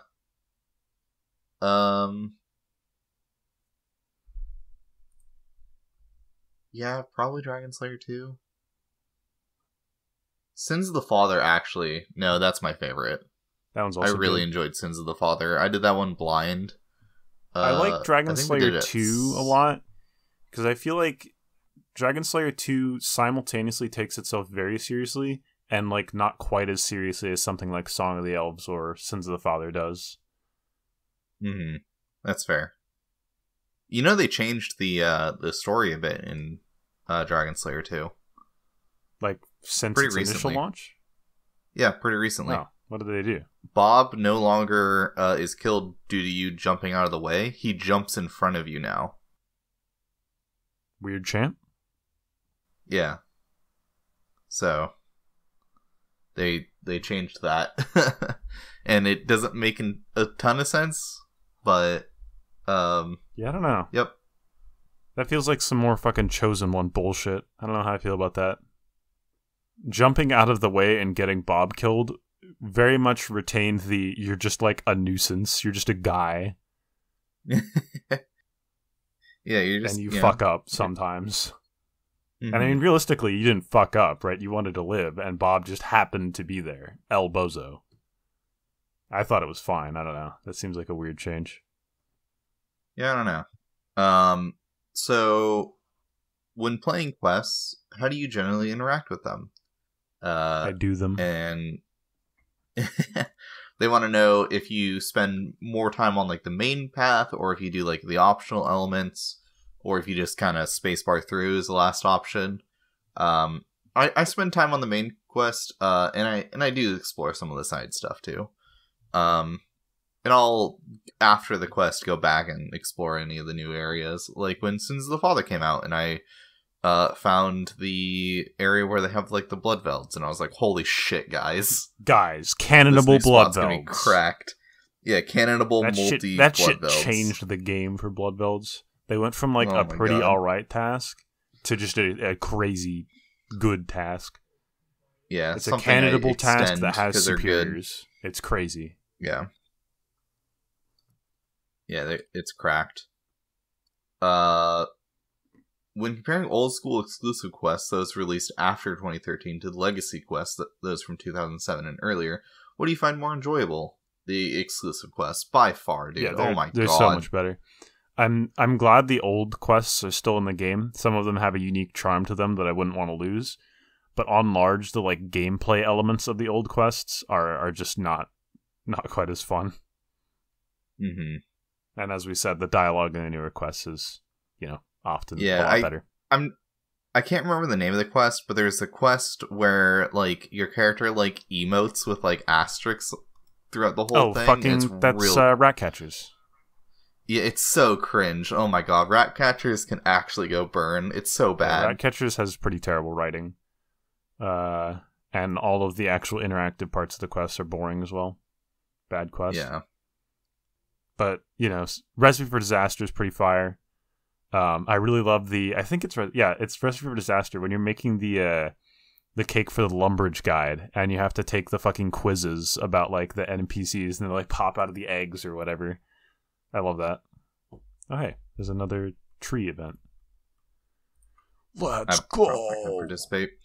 For each of the following elements, what would you say they are done better in old school exclusive quests or legacy quests? And they want to know for stories, characters, dialogue, location, combat, puzzles, or rewards. I think for the most part, it's better in old school. However, I will say the puzzles, they're about the same across the board. They definitely were more puzzle focused in older quests. So I think Legacy gets that. And I think Legacy also gets rewards better, because they're more willing to give you just a cannon for a low level shit quest. Like the rewards are insane for old quests. Like new quests are like, okay, here's a thing, but we have to like really nerf it because we don't want anything better than the stuff that came out in 2005. Like we're never gonna get like we got Below Ice Mountain, the area there, Camdozel or whatever. Yeah, Camdozel.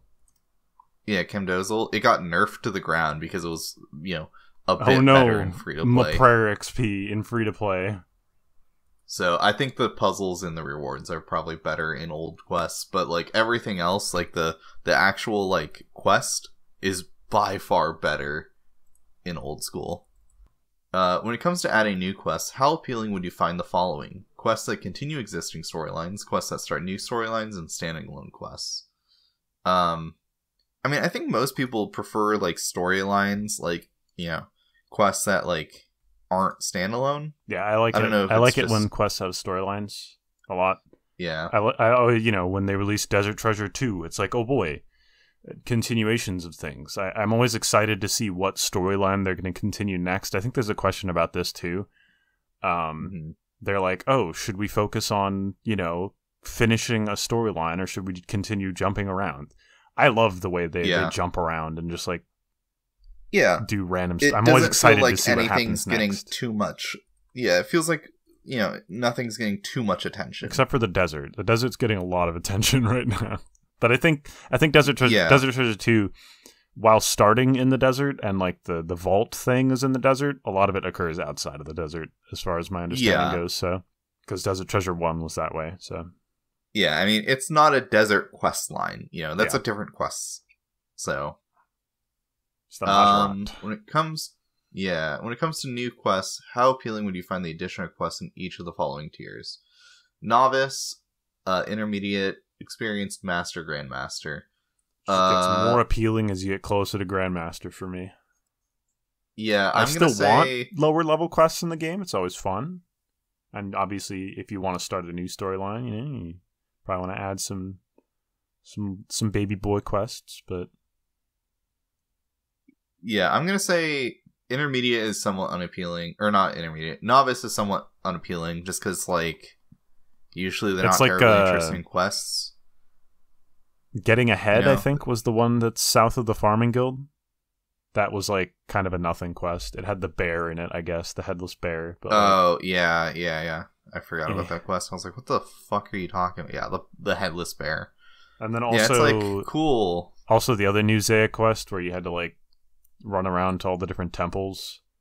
That one was also kind of boring. Because that one's just like lore setup. Nothing actually happens in that quest. I don't even know what quest you're talking about. It was the most recent one, where you had to go to all the temples and like collect the things. What did you call it? I didn't give it a name. I don't know what it's called. Oh, okay. It's Garden of Death? Garden of Death, yeah. I was gonna say Death something. I'm like, no, that's not right. Thinking of Death's Plateau. Yeah, Garden of Death. That quest sucked. I'm gonna be honest. I hated it. The puzzles were like alright, but nothing happened. That was the problem. It was just all lore setup. And it's like, whatever, man. That should have just been part of another quest. Yeah. It should have been part of another quest, and it should have been like 1 or 2 sections, not like 6. Or it should have, or there could have been 6 sections, but like something else happens in between every section. At that point, you're getting it to be like a master or a grandmaster quest because it's so fucking long, and you're probably adding all kinds of weird shit. So I don't know. It was just so boring. Like I was interested for the first like 1.5. And then it was just the same thing over and over, and I was like, "Fuck, I hate this. This sucks." Yeah, it was. And I was doing it blind too. It was too long, and like I said, I think if they had made it so there was like something else that happened in between each section of puzzle, if you had to like go fight a guy or go do a different thing or something, just something other than that puzzle repeatedly like 6 times in a row, it probably would have been fine. But yeah, so I put right in the middle, intermediate. I could, sure, give us a quest of that tier. I don't think we've seen really quests of that tier in a while. Let's see. Let me look at what the ratings of these quests were. What was getting ahead? Can we filter by? Getting ahead was intermediate. Okay. And then Garden of Death. Getting ahead was okay. Yeah, it was fine.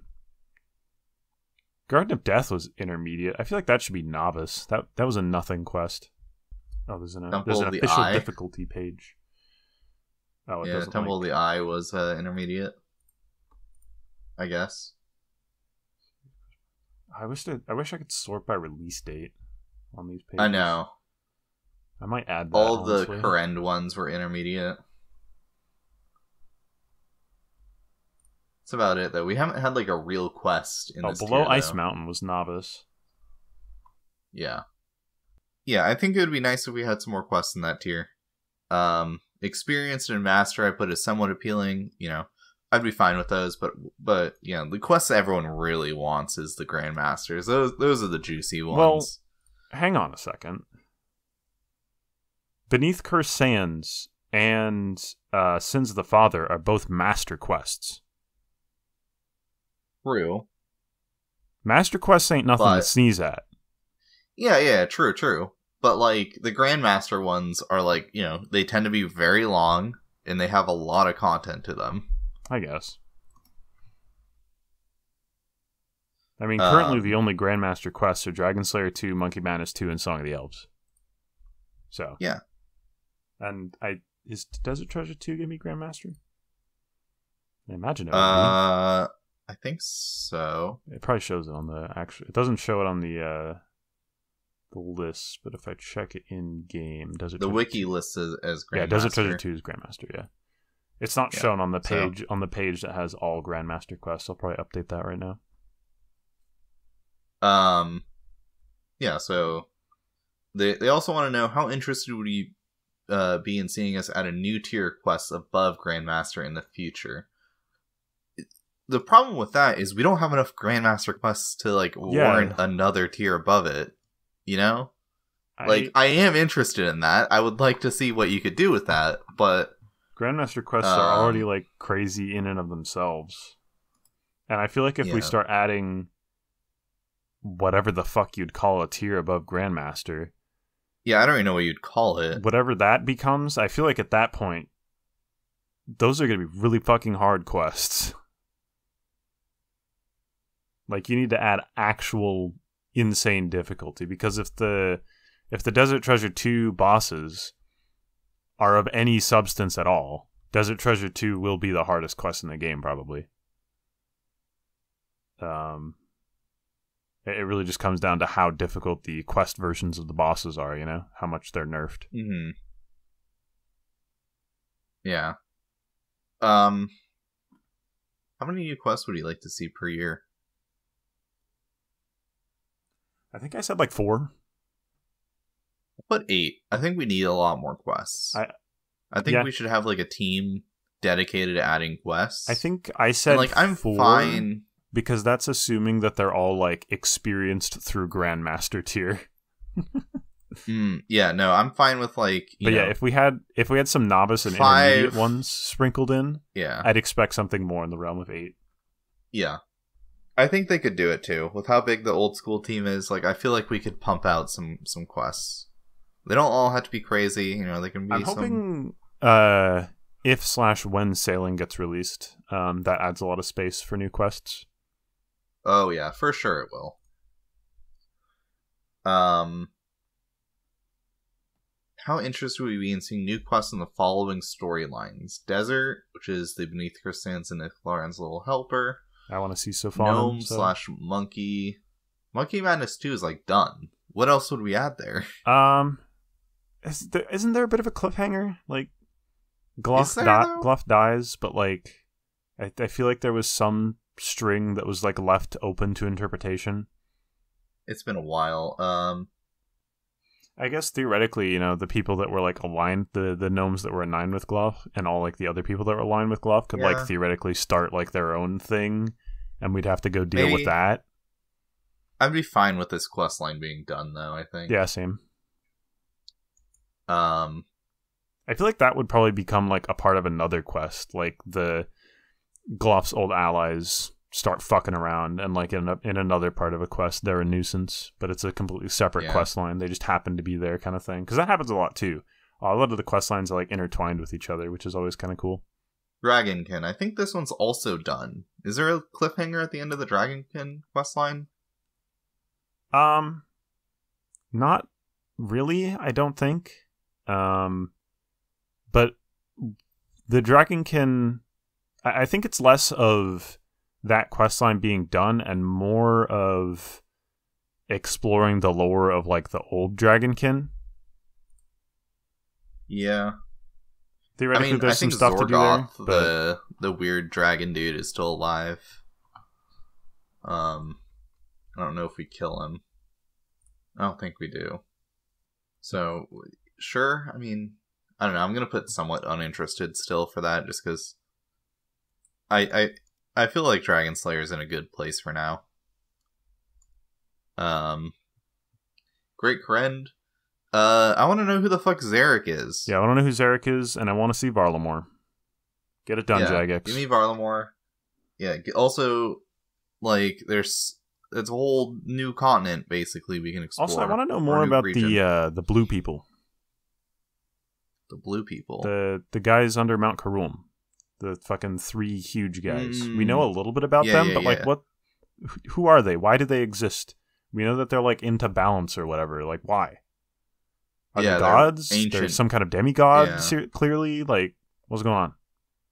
I'd love to hear more about that. I'd love to investigate them. And also, the Arceus people in general. Mm-hmm. We know a little bit about them. There's books.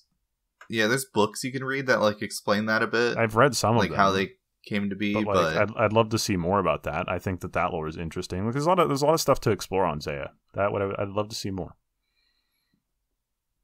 Yeah. And like Din. I want to know more about Din. Yeah, I feel like they kind of forgot about all that.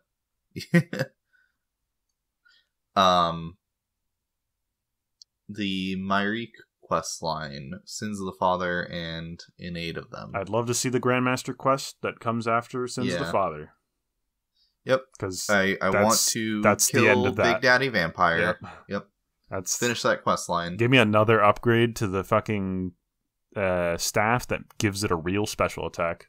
That'd be flail. Because the special attack, the Ivana's flail has like a special attack that just does nothing. Yeah, it works specifically all the vampires you fight against except for vampire juvenites or something, and it suspends them. It's like, cool, whatever. Give me a real special attack. I don't care what it does. I just want it to do something. And like maybe its stats can get better. I don't care. Mm-hmm. The pirate questline, I don't really remember how this ends. It's been a while. I don't think it really does end. You just like... You like fight the dude on that island, right? The big mech guy in like the suit. You know what I'm talking about? Oh, Barrel Chest. Barrel Chest, yes. And that's like the end of the questline. Like, I don't know. I don't know what else there is for that questline. Like, was there a cliffhanger? Hang on a second. Yeah, we can look this up. Yeah, so here's the thing, right? Pirate questline is kind of weird. There's Rum Deal, right? Where you get Captain Braindeath his rum and you get him to fuck off. There's Cabin Fever, where you go to Mos the Harmless, and then there's Great Brain Robbery, where you kill what's his nut? Barrel Chest. None of these quests are really connected at all. Yeah. I mean, they're connected in that you have to do one to be able to get to the other physically. But that's it. So like this is some more possible sailing quests, I guess.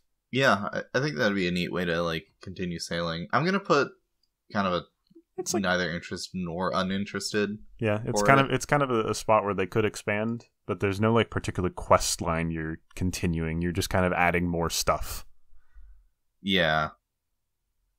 The Temple Knight Sea Slug thing though is definitely on a cliffhanger. I wanna see the nothing's happened there since like 2006. Yeah. Like, we've just kind of left everyone to like sit there with like these parasites on this dock, and like Witch Haven is all like mind controlled, and there's the thing under the lighthouse, and it's like, I want to know what's going on. Yeah, I definitely like to see. I don't know how it goes in RS3, but I know that this questline is like largely done in RS3, so I'd love to see their version of this in Old School.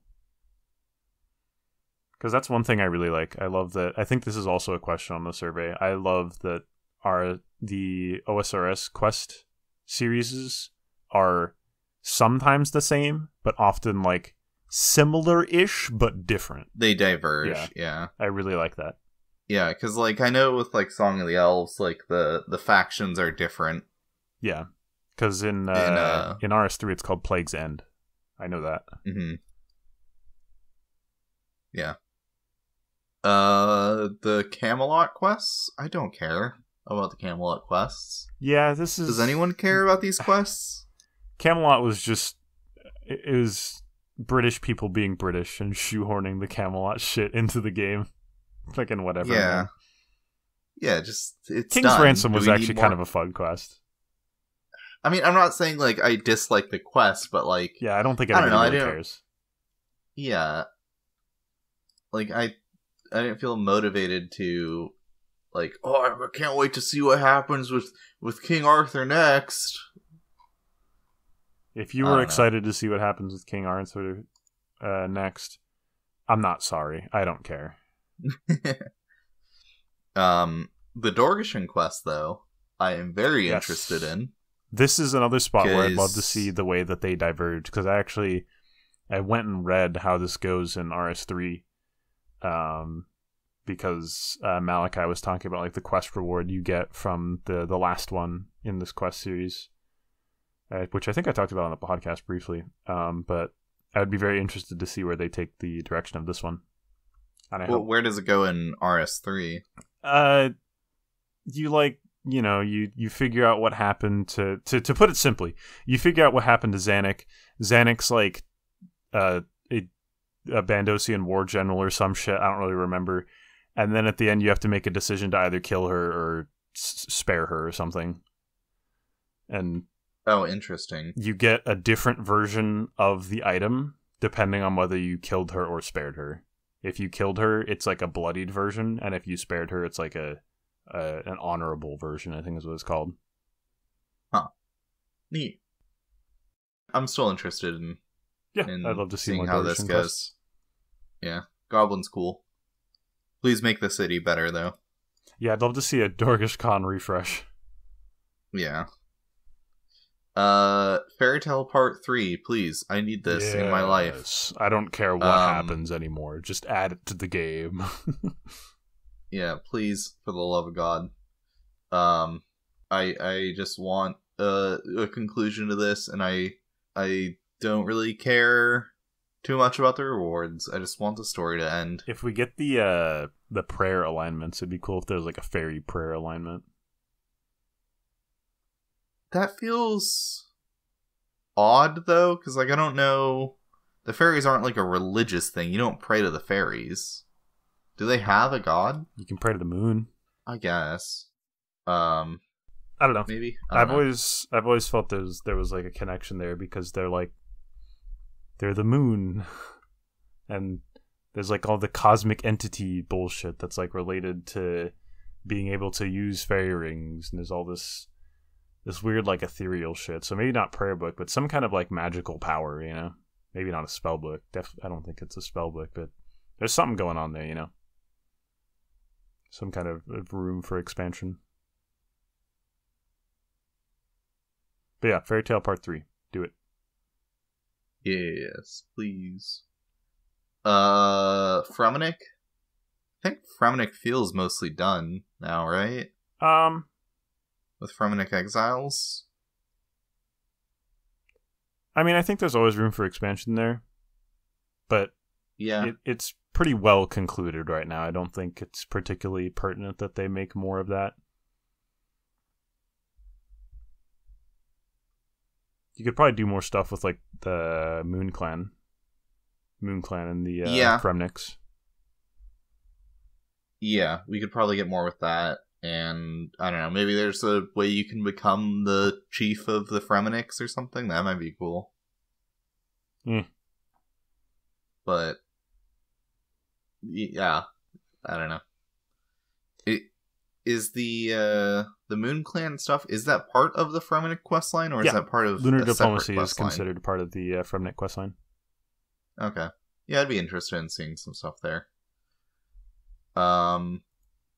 The Dwarf questline? Technically a cliffhanger, but I don't know how much I care about this quest, I'm going to be honest. Yeah, I'm going to put it kind of in the middle. I also don't care about how the quests, or the troll quests, go. Yeah, what do we have? What's the last ship for troll right now? Like, How's that? Making friends with my arm. Oh, where you yeah, that's unlock kind of twice. over. Yeah. I feel like that questline is also another one where, like, yeah, you could theoretically add more, but, like, it's done. It's good. I like it. You're gonna hate my response to this next one. Cold War needs a addition. And Elemental Workshop does, too. Elemental Workshop... I don't Give me care Elemental about Workshop it. 3. Do it, cowards. I don't care. Cold War does need something else, though. Elemental Workshop? Nah. Give me more Elemental Workshop. They have modern game design tricks now. They could make it interesting and fun. They could. I think they could make something really cool if they put their minds to it. Yeah.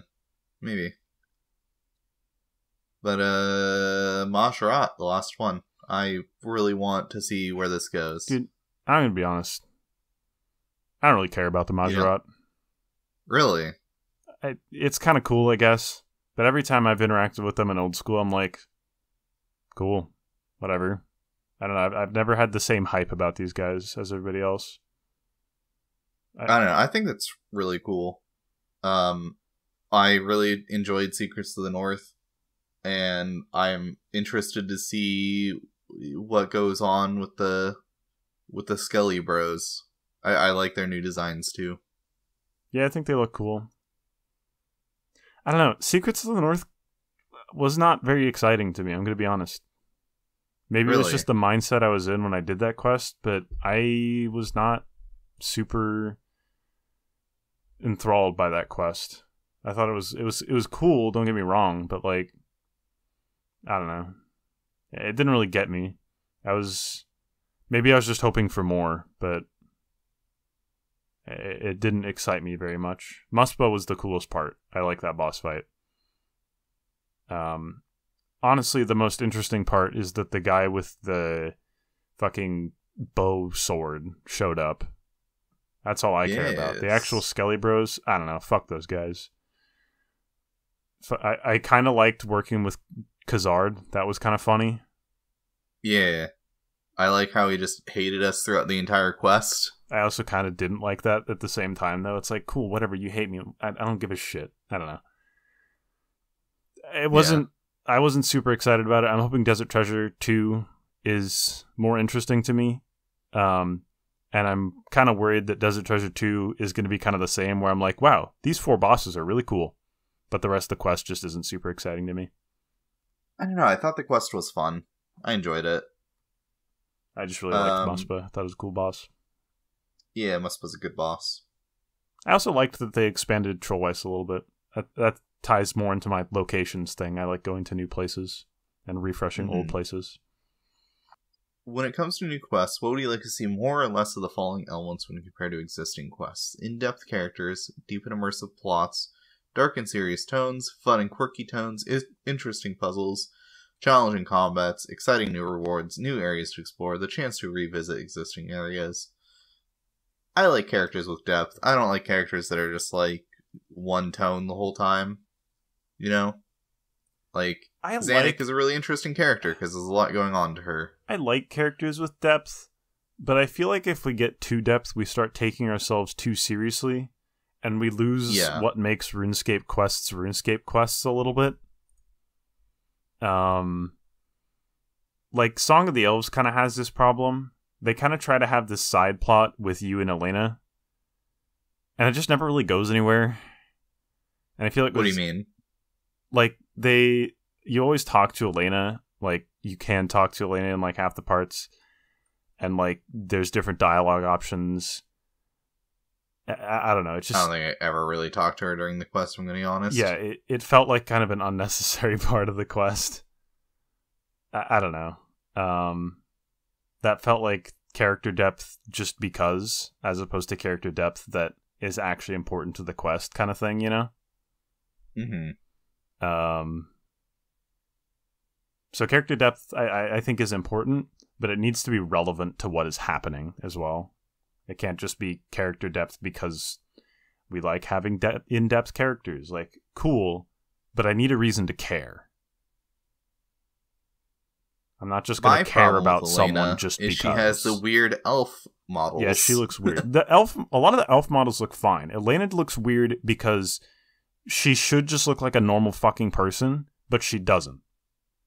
Yeah. And like I've said, I think I've said this before, that one chick fine. in Beneath Cursed Sands, the main chick, whatever her name is, yeah. she has the same I don't fucking remember problem. her name.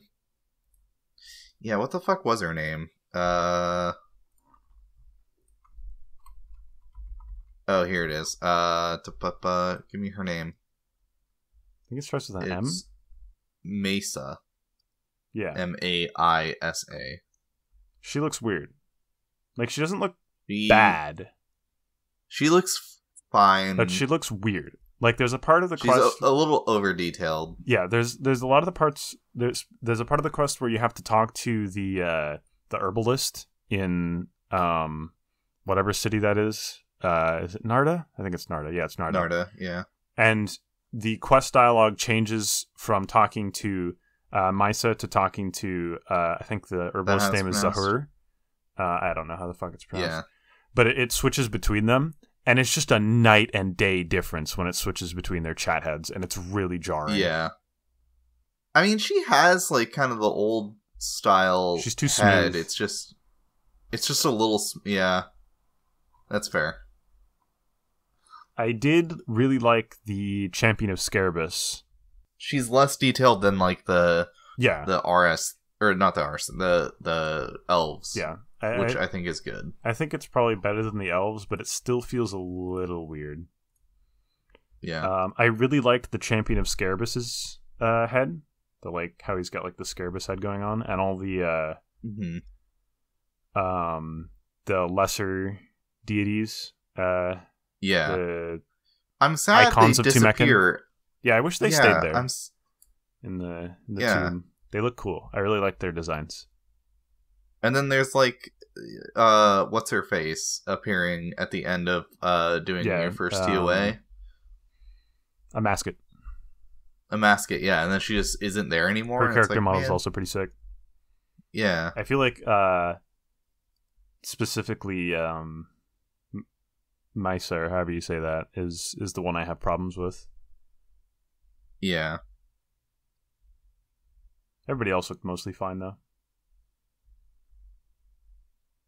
Yeah. I can agree with that. Why are we talking about this?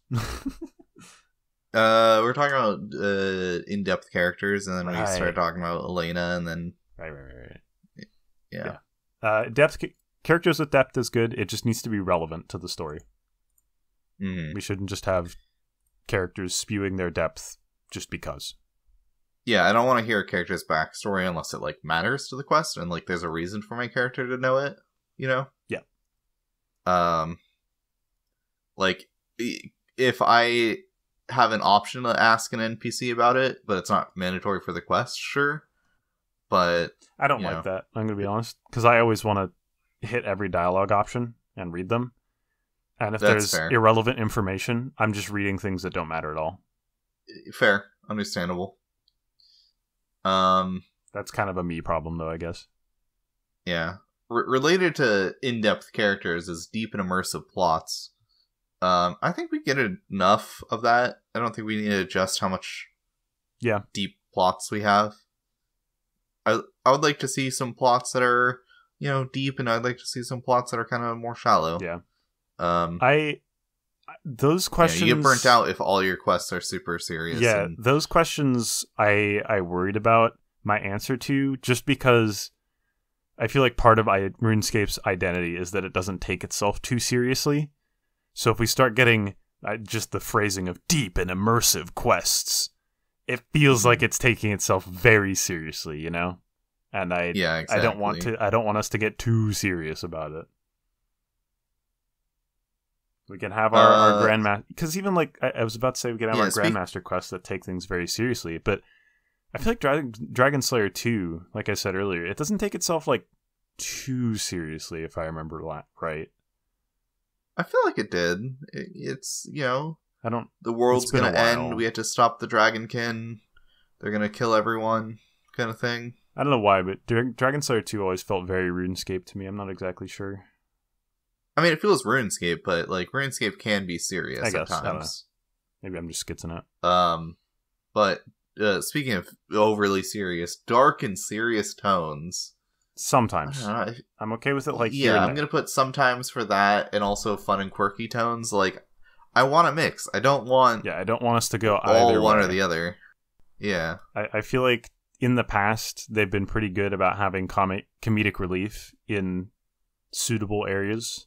Just like some characters saying, a quip. Usually RuneScape related, making some joke about, like, some thing that happens. I can't think and of this is a bad anything off the top of question. my house, but... Because for all the rest of the answers, I'm putting I'd like to see more, because it's, would you like to see good puzzles, good combat, good rewards, new areas, and old areas? Yeah, I want to see all those. Yeah, you're not getting any information by asking this question. Yeah, I would like to see all of those, and I'd like to see all of those frequently. Yeah. I don't want quests that are uninteresting. Thank you, Jagex, for asking this question. Yeah. It's like, yes, I would like good rewards. I would like to go places. And I would like to engage with the game, aka puzzles and combat. Because those are the most engaging part of quests. Yeah. When it comes to continuing storylines that have already been continued in RuneScape, how interested would you be in the following? Quests that tell the same stories as the RuneScape equivalents. I am extremely uninterested in that. Nope. I do not care what RS3 did. We are a different game. I know we're related. They're our brother, but we don't have to follow down the same footsteps, If the storyline makes sense to keep going that way, sure. But if there's interesting other ways to go that way. Quests that share overarching themes with the RuneScape equivalents, but with various elements unique to Old School. Ding ding ding. Sure. But I'm gonna say I'm slightly more interested, not extremely interested, just somewhat interested in quests that go a different way. Because the way RS3 goes, we enter the 5th age and you become the chosen one. I don't want that for Old School. It's cringe. When it comes to existing storylines, which strategy would you prefer? Note that regardless of the strategy, the overall number of quests released per year would be the same. Focusing on each storyline one at a time and only moving on to the next one? No, I want focusing on multiple storylines. Yeah, I talked about this earlier. Yeah, let jump around a bit, Don't let one storyline get stale. Thinking about the future of Old School narrative, how much do you agree or disagree with the following statements? The backstory of the world should be mysterious and open to interpretation. The gods return to the world and you should be able to interact with them. Cringe. The storyline should have conclusions rather than continuing in perpetuity. A player character should be an ordinary individual rather than being a chosen one with unique abilities. Based. And individual storylines should remain separate rather than crossing over each other. Cringe. Okay, let's take this one by one. The backstory of the world should be mysterious and open in interpretation. I'm gonna disagree. I feel like we have a good way to explain it, and that's the gods, Yeah, but what do we know about the gods? Yeah, nothing right now. So but I think we could kind of like that, personally. I That's like fair. the gods being mysterious and gone. Like, I'd be fine with learning about their history, but that also leads into the question of, should they return to the world? Absolutely fucking not. Yeah, the gods should return to the world? No, never. Absolutely I don't think not. we should be interacting with Guthix or with Zamorak or any of these gods. Maybe they could be elements of the quest, but I do not want to be killing Zamorak as a fucking repeatable boss like RS3 has now. Yeah, that shit's wild. Like, I understand that's the way RS3 has gone, but yeah, I don't want the gods to ever come back.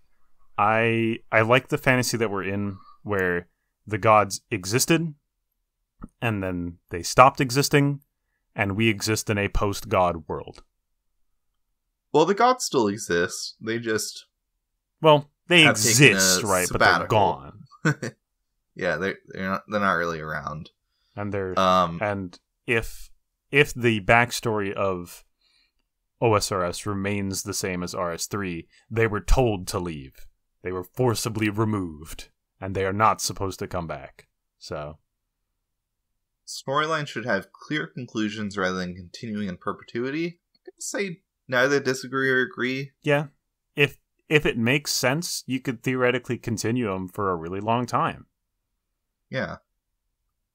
But if they can come to a conclusion, sure. And it's satisfying and makes sense, yeah, end it. Player should be an ordinary individual rather than being a chosen one. Fucking 100% agree. Oh my god, please don't make me the chosen one. I'm so sick of every goddamn MMO being the chosen one shit.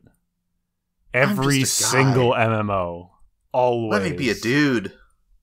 Yeah. I just want to fish my fish and chop my trees. I don't have to also be like a descendant of Guthix or something, you know? Yeah, I don't know. Individual storylines should remain separate rather than crossing over each other. I'm going to disagree. Yeah, that's a slightly disagree from me. Yeah. I like it when they cross over, but just don't go crazy with it, you know? Yeah, not every quest needs to be, like, intermingled into every aspect of the game. But, like, you know, I'd be fine with some quests, you know, crossing over. Like the Majorat and the desert quests, you know, I'd be fine with that. But, yeah, like it makes Cold sense. War, that should be separate. I don't want that interacting. Cold War, like, kind of theoretically could maybe interact with the Troll questline if we, like, had some interaction with Weiss going on or something. Okay. I could see it. It just needs to make any amount of sense, right? I'm fine with them interacting as long as it makes sense. And, like, theoretically, it could interact with other storylines, because, like, the whole penguin thing is like, oh, you know, they want to fucking invade the world.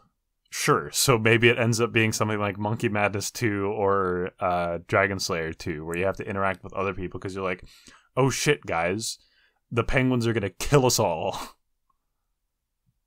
You know? Yeah, okay. But it needs to make sense, so it's kind of like a slight disagree. They can cross over, but just make it work. Yeah. And that's the end of the survey. Wow. There's no more. We're done.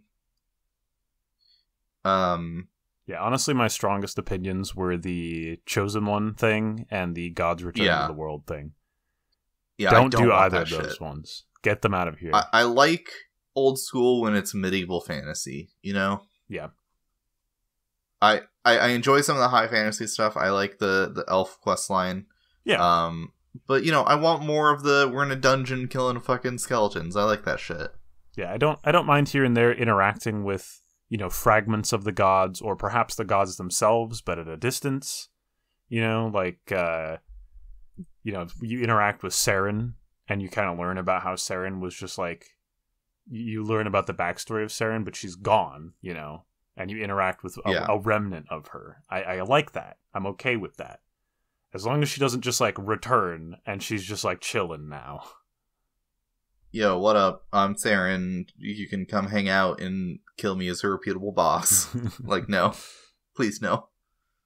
Yeah, I like learning about what the gods did while they were here, and the impact that they've had, and how they did that. But they shouldn't come back. Yeah. I think that's everything that we have to talk about this week. Yeah. Unless you have anything. I mean, unless you really wanted to talk about mage strength. No.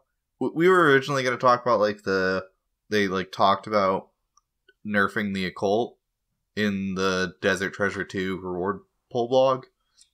I think that's, like, something they should probably do, but I don't think we can really.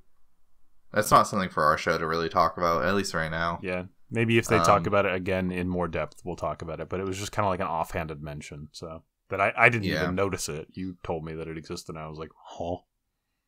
Yeah, they mentioned it, and I was like, yeah, they should do that.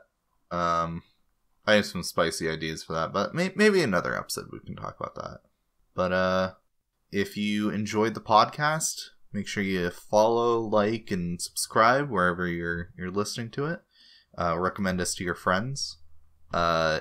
If you want to support the podcast, you can do so via Patreon, where I will actually now on time release episodes early and uncensored, if I ever censor them, which I don't.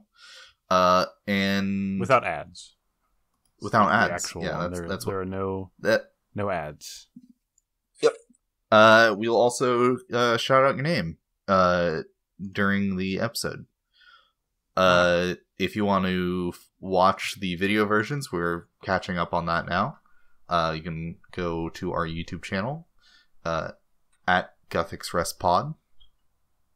You can also follow us on Twitter. I think on YouTube it's just at GuthixRest. Oh, is it? Okay. I think I claimed that. Yeah, it's just at GuthixRest. I need to have a checklist of things to run down, so I don't. I thought you already mess had this up, a real list. Nope. You gotta get this shit under control, man. Come on. I just run it off the dome. Follow us on Twitter at GuthixRestPod. You can also follow our personal Twitters that we rarely use. And join the Discord, where we've actually had some conversations going on in there, and people have been chatting a bit. We're, I think, up to 20 members in there now, which is cool. Nope, wow. 16. I lied. You could be the 20th member if you join now. Wow. Cool Discord. You can listen to the live recordings when we do those. And I think that's everything. Did I forget anything? I don't know. They're all in the description. You'll find it. If you're looking for us in a place, I'm sure you can figure it out. Goodbye. Bye-bye.